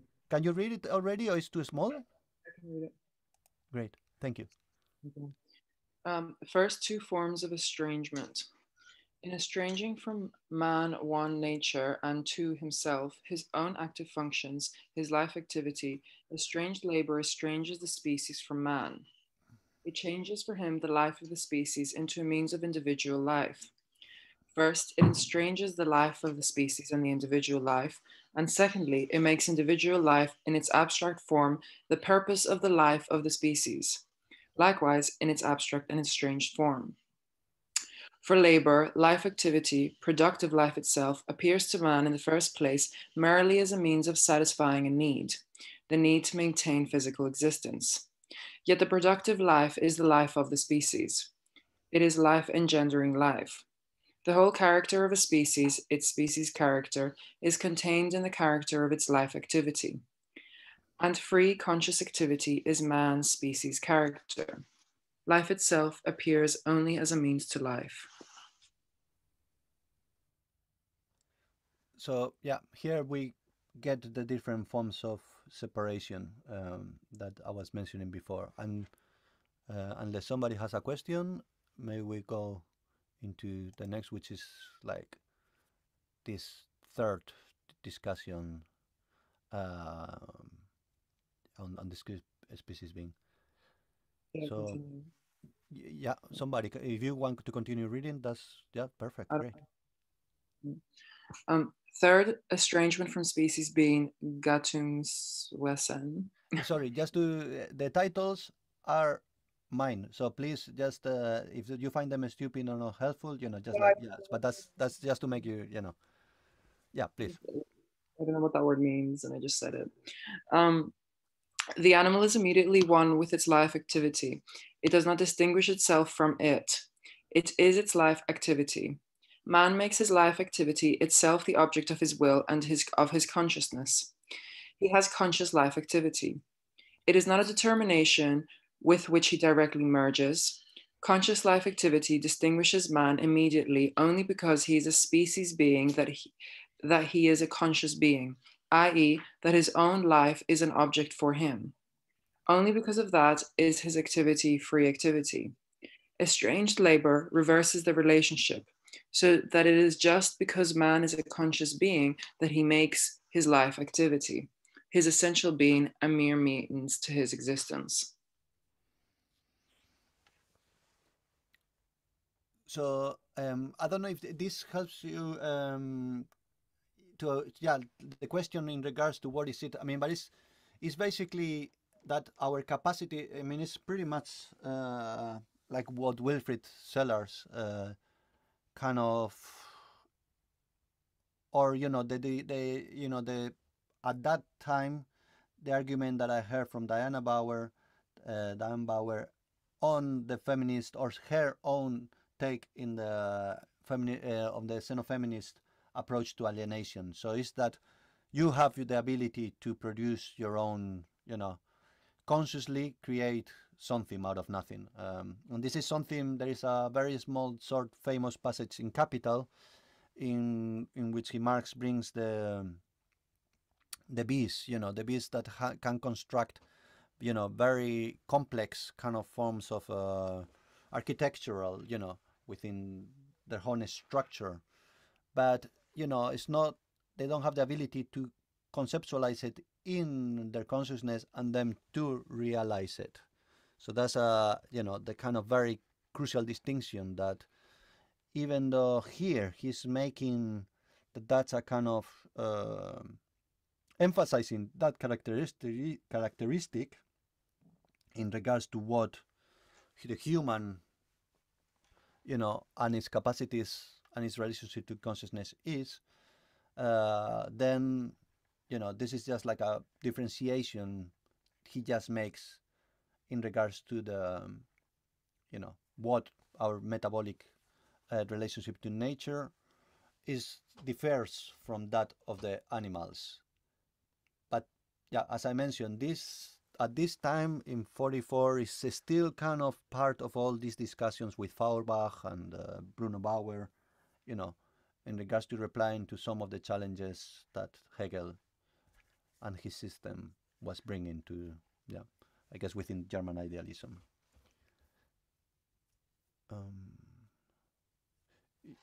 Some questions? So if not, maybe we go. I'm not getting. Let's see if the dark father of Marx, the dark father of transhumanism. Nice. Yeah, Cassia, does it help you? This like really getting back to it. Does it help you, or is it still you have questions in regards to? Yeah, what does this mean? What does this? No, once it is localizing this specific discussion with Feuerbach and Christianity and all that, I think I get the point. Thank you. Great, and we can continue a bit more with this one, with the next slide, if somebody can read it. I can read it. Great. Can you make it bigger? Yeah, I'm trying. LibreOffice. First, I was able to basically do I think F12 might work. Okay, F12. Yeah, here it was said F5 and it didn't. I'm sorry about this. No. Yeah, I think it's kind of locking you away, because like before you had the option, I think. Yeah, like now I'm gonna save it as something else. I think there must be a window that is telling me something, and then it's here. Sorry, just that's what it was. Thank you so much. Sorry about this. So we were strings, and then this one, and then F1 thing, and this will work. And then sorry, I have to. The alienation, early word, and this one. So yeah, if somebody can go ahead. Okay, yeah, free no more. It is just in his work upon the objective world, therefore, that man really proves himself to be a species being. This production is his active species life. Through this production, nature appears as his work and his reality. The object of labor is, therefore, the objectification of man's species life. For he duplicates himself not only as an unconsciousness intellectually, but also actively. In reality, and therefore, he sees himself in a world that he has created. In tearing away from man the object of his production, therefore, estranged labor tears from him his species life, his real objectivity as a member of the species, and transform his advantage over animals into the disadvantage that his inorganic body, nature, is taking from him. Similarly, integrating spontaneous free activity to a means, estranged labor makes man's species life a means to his physical existence. The consciousness which man has of his species is thus transformed by estrangement in such a way that the species' life becomes for him a means. Yeah. So I mean, yeah, that we basically is yeah, that ability that usually these forms of externalization and capacities that you know we could have to transform the world and reality is a kind of inversion that then the opposite, our own objectification in this general unconscious totality is turning us and into just then he later on goes into say that the only moments that we feel ourselves is when we have this physical, have to go to a toilet or have to eat or have to, that's the kind of only moments of when we have a bit more of our own, existence in relationship to a species being. But yeah, it's kind of crude, but it's already, like, I mean, if we think of precarious and precarity labor and everything is, and not only that, but like the famous capitalist realist claim by Mark Fisher, or like there is no alternative or anything. It's like 7 billion people in this world, and our future is just dictated by the value form. It's yeah, it's kind of crazy thing to think about. Yeah, so if anybody has some questions or feels more positive about our potential. I wanted to ask Please. Maybe a little bit about this idea of degrading spontaneous free activity, because it seems like that notion, the idea of the spontaneous free activity of conscious life, feels like it's the correlate to the alienation that's produced by the value form.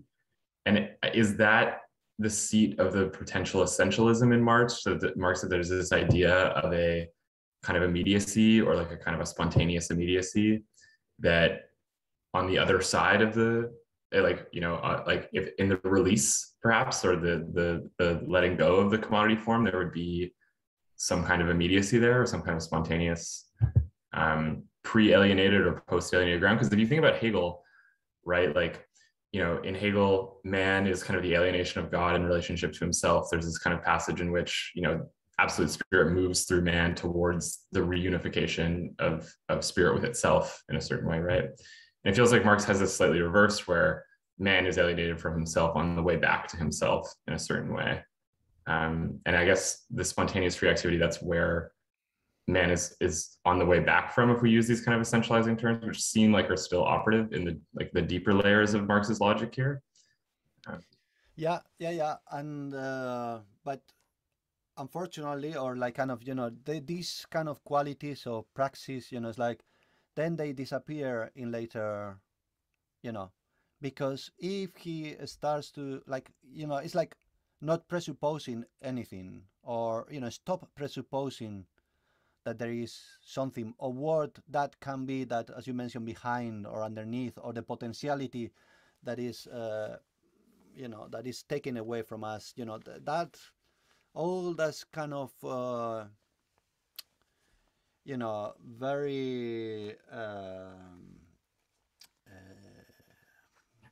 how do you say, like appealing type of like clues of what it can be, that can he takes it away, because he, I guess, doesn't want any form of speculation.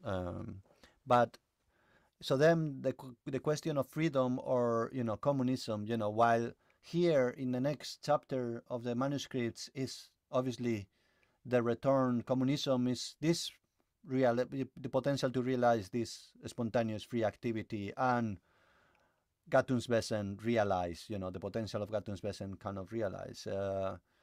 That, as far as I'm aware, disappears in the later Marx, because I guess he doesn't want to speculate. And but yeah, so but here are some essentialist kind of qualities that I guess makes people be suspicious about this early Marx work, even though it was also extremely influential in the course of the 20th century, as I think some people mention.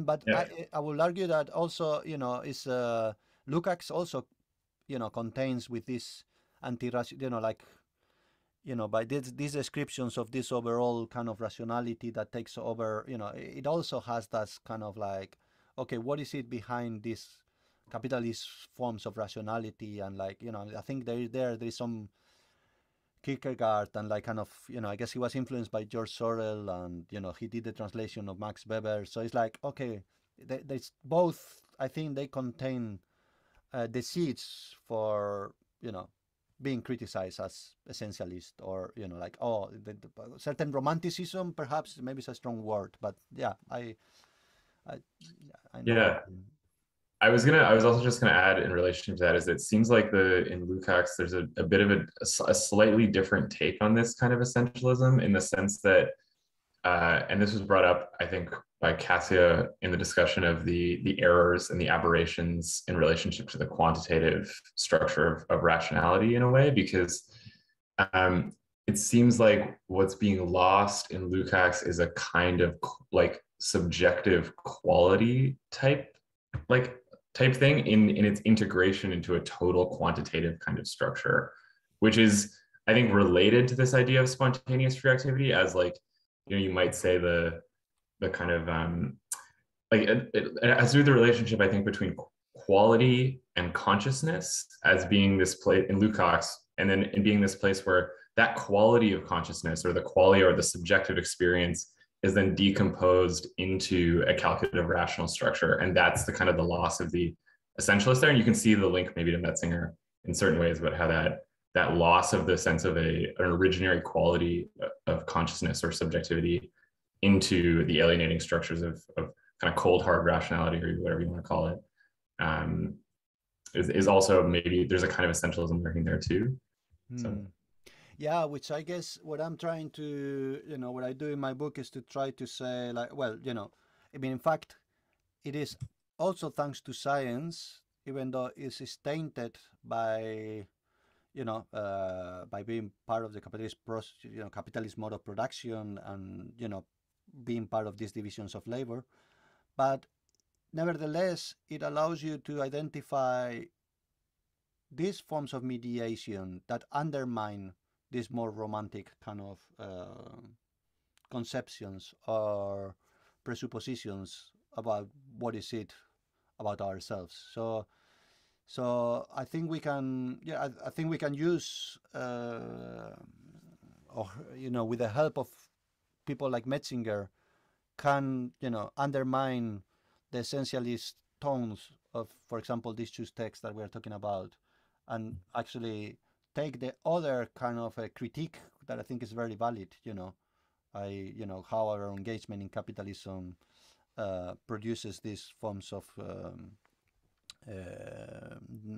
alienation, but maybe, it can also help us to understand the relationship between alienation and subjectivity, which is extremely complex and difficult, and obviously here is not, even though Marx, as we've seen, is trying to, perhaps from the perspective of today, naively make it quite clear, then we know from, what we know today, that this is a much more complex, difficult relationship. But yeah.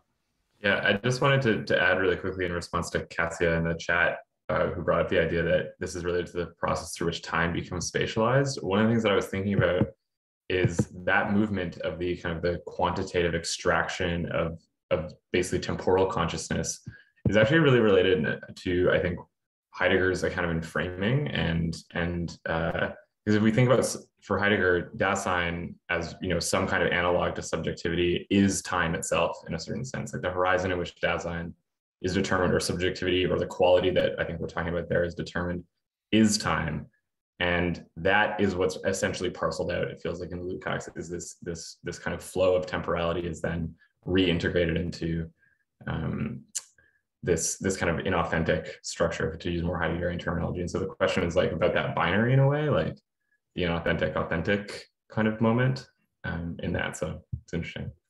Yeah, I mean, there's people who claim that Heidegger was influenced by this text, that he read it and he knew about it. But yeah, I think it's part of a ongoing discussion. But certainly some elements, they seem to, yeah, there is quite a bit of they relate to each other quite a lot.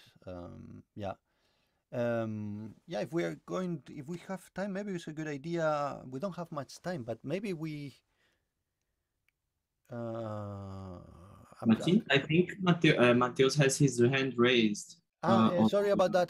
Because when I'm full screen, I cannot. Sorry. So this is not that I was not. I basically, when I'm with the full screen, I don't see anything, so I have to kind of go into the chat and make. But then I don't see anything of the full of the Zoom. So please just make speak if it's okay with you. Yeah. Okay. Thanks. I think it is also related to what we've been discussing so far. I'm not sure which part of Marx's text this is on, but when he's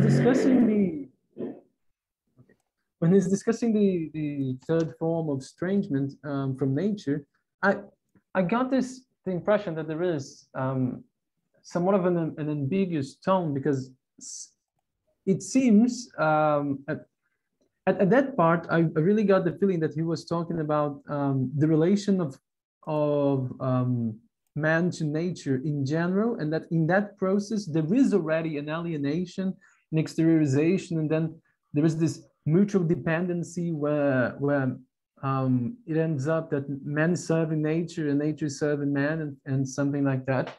But then he goes on to talk about this estrangement as already positioned inside capitalist society, and then it just turns out that it all sounds like really bad, like a really bad thing, that we are being estranged by this capitalist structure, and this is us being estranged as individuals, us being estranged as nature, which is part of us, and etc.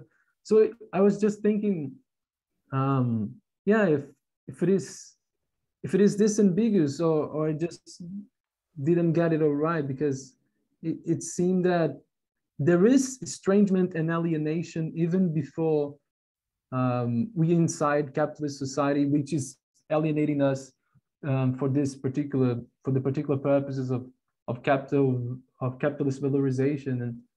But there seems that human activity in general produces some sort of alienation in itself in relation to nature. That's what I got, but I'm not sure. Yeah, I mean, I think this is a very debated. It's a complex. I mean, as far I think for Marx, the alienation that he talks about is mostly, with different forms of mediation that occur, and then while here he has this starting point, which is species being or man, then in Capital and later on, he refers to alienation mostly, for example, money is the ultimate form of universal alienation. So it's like forms of mediation or separation that separates the process, but he doesn't refer so much as back to what is it, that is being alienated, even though he inevitably has to do this division between living labor and dead labor. So, the human is the only commodity that has the capacity to produce surplus value, of being variable capital. So there is an attribute to the human that is the source of value. That's so in those regards, that's how he sees the human. But in regards to whether there are forms of alienation, I mean, this alienation that he's talking here is certainly specific to the capitalist mode of production. I think these four forms of estrangement, and here we can go to the fourth one that he's mentioning, they are characteristic, as far as we can, and we can, by reading, I think we can make an assessment. But I think they are characteristic. That doesn't mean that, certainly he thought that, capitalism contains the seeds for communism. So it's, that there is elements within it that they are, that they break with, I guess, forms of tradition or, of much more parochial forms of engaging with each other, So it's that there is the seeds there to communism, for example. And then what communism is, this is one of the few times in these manuscripts that you get an account of what he means by communism. Then, as I said, later on, he doesn't speculate much, and there are very, very few moments in which he addressed. Yeah, I cannot see now if there are other questions, but if not, maybe we can read this form of estrangement, which is the fourth one, and I think it's related to what we are talking about. So if somebody would like to read.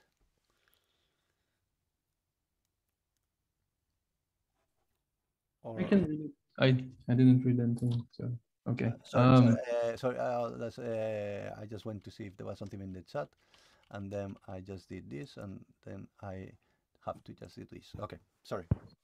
Okay. So estrangement from each other, yes. An immediate consequence of the fact that man is estranged from the product of his labor, from his life activity, from his species being, is the estrangement of man from man.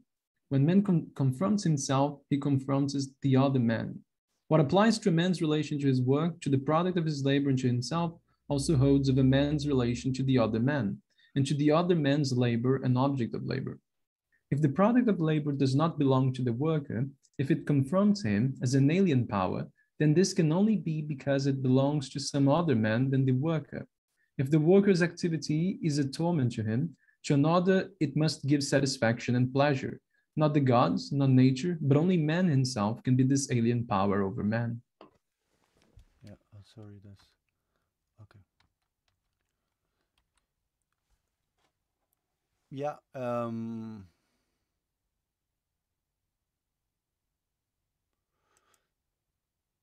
So yeah, that's I guess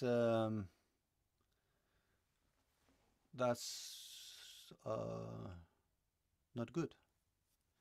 And I guess here maybe you get the seeds of which also in Lukács, the way that by just reproducing this system is like a kind of, because we reproduce ourselves as commodities, and they we pretend to have, like commodities, to have certain form of autonomy, but this autonomy is autonomy vis-a-vis capital, which is a very problematic form of autonomy.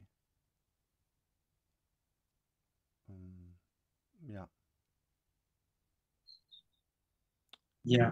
Mattin, I think I would just like to relay a question by Eduarda, because I think it could be a good point. Yeah, please. Eduard, I think it also connects a lot with what Cassia and Felipe were talking about.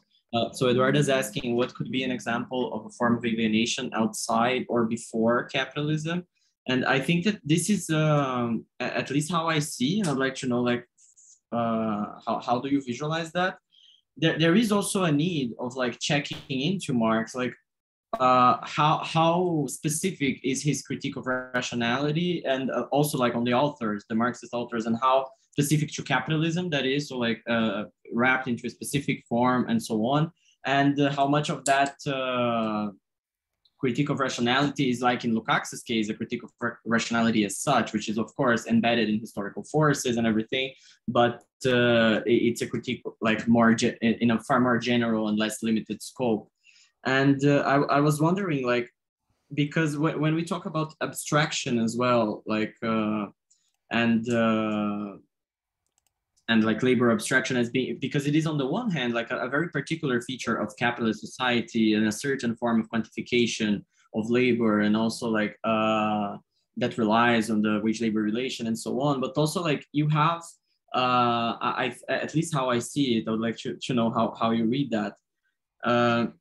I have the impression that when Marx talks about, like, it's not as if like capital gives birth to abstraction in a way. I believe that like there is not only like there is like quantification of time, and there are many of those types of features in like older societies, even like you have, I don't know, money of account in like despotic Asian states such as like Sumeria, Babylon, and so on. But it seems to me that like the critique is always wrapped up in those two moments. So like, what is specific about capitalist rationality, and what is like what is this previous type of rationality that exists as like a human faculty, so like as a naturalist, as a natural endowment of the human as such, that cannot be like limited to it, but that is like specifically related to him in that regard.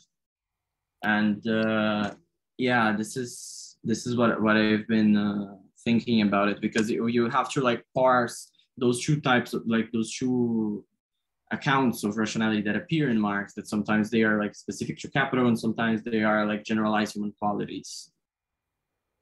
Not in this text in general, I'd say like more generally.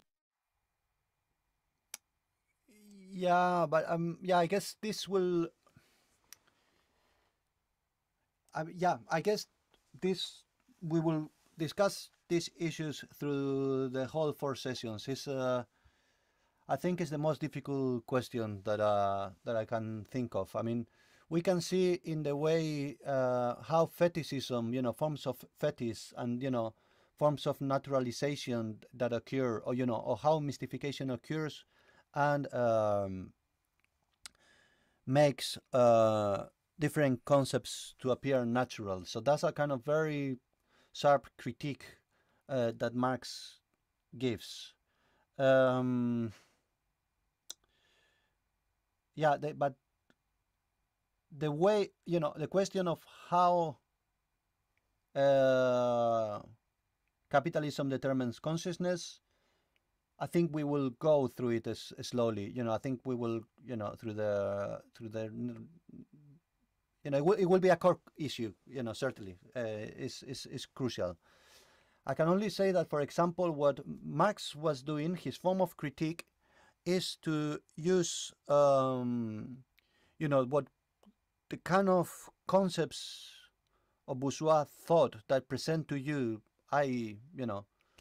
society, or let's say capital, that's what he did. It's like, so what it appears as kind of general abstractions, he then reconstruct them, looks at the different forms of determination. That's why he developed all these categories. Exchange, the commodity form, the exchange relation, wages, all this. So, okay, what forms of determination occur within, capital, let's say, and then develop critically these different forms of determination, and then you reconstruct this, what it was an abstract concept, but then you have it with, a kind of content that allows you to understand much better how it functions, at the level of our own self-reproduction. So that's the, Marxist method of critique, of kind of just to go and look what forms of mystification occlude, so that's, but then as I said, we will go into, this is a crucial question that we will go through. And yeah, I'm aware of the time. So if it's okay, I will just like maybe for a couple of minutes. I know it's not much, but if somebody before Neve has to do these bureaucratic things, the kind of questions that we need to go through. So if anybody has like either a burning comment, but maybe more general sense, or a burning critique of the format that we've been using in this first session, or somebody just has a brilliant idea of how this can be improved, it will be greatly, greatly, greatly appreciated.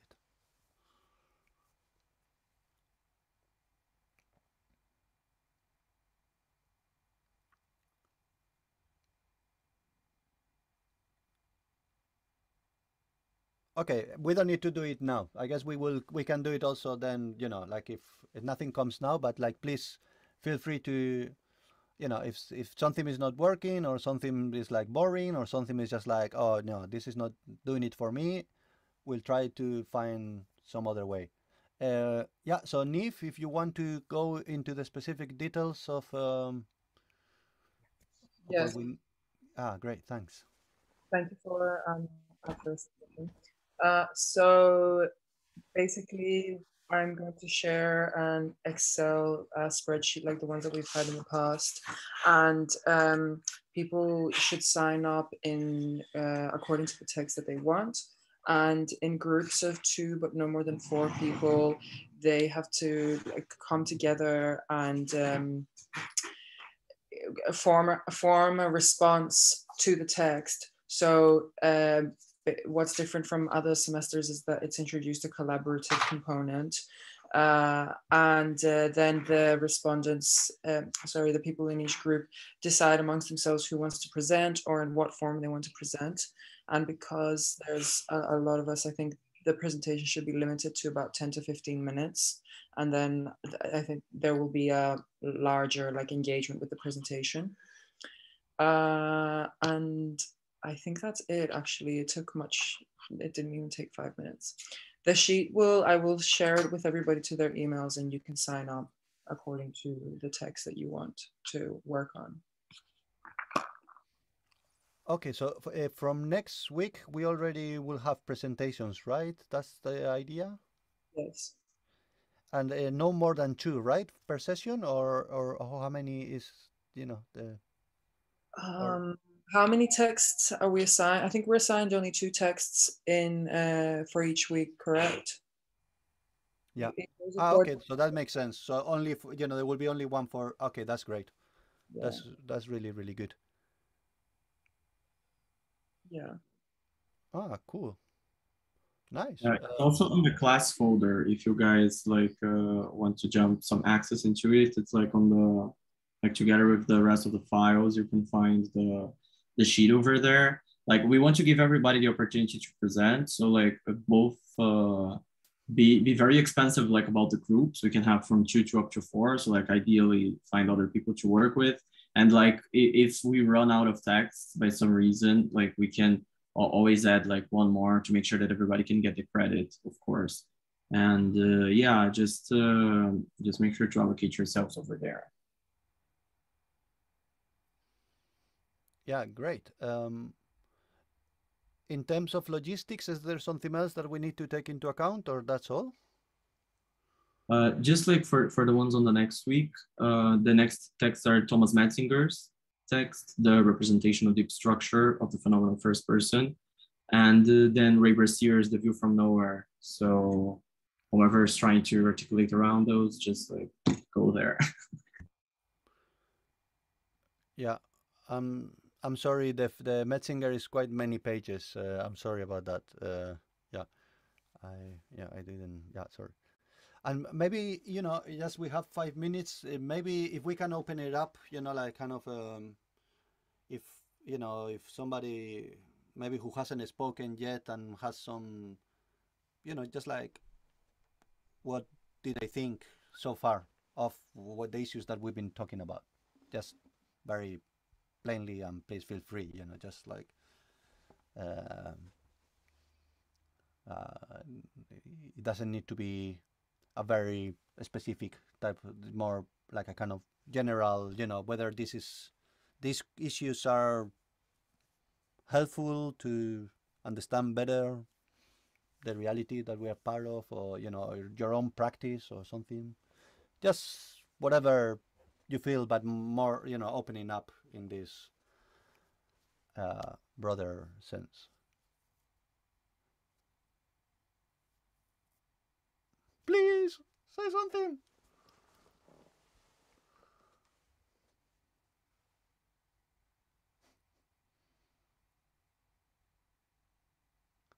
I feel so lonely. Were you asking for those reflections now? Yeah, just like somebody to kind of, but maybe somebody who hasn't spoke, Yeah. just to have more voices, if it's okay. For sure.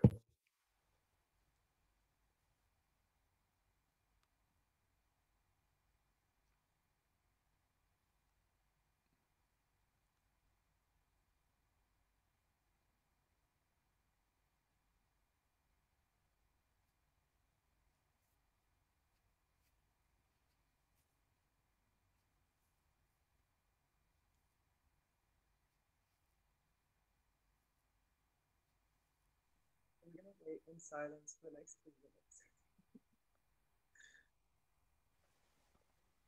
I couldn't hear that. Somebody said something? Yes, I'm gonna wait in silence for the next 2 minutes. Oh, that's nice. You brought a new student. Yeah. Yeah, she actually runs the institute.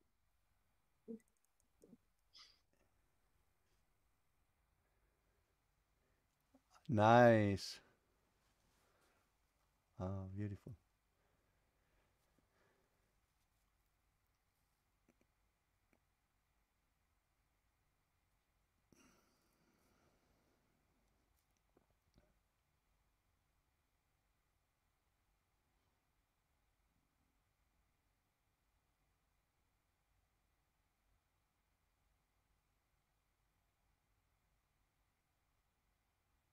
Or just simply say hello.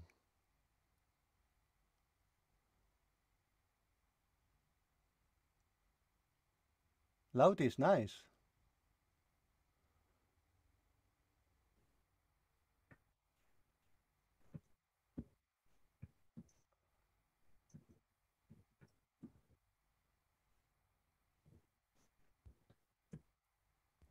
No, we cannot hear anything. So just one question, just to, because this silence might mean something or not.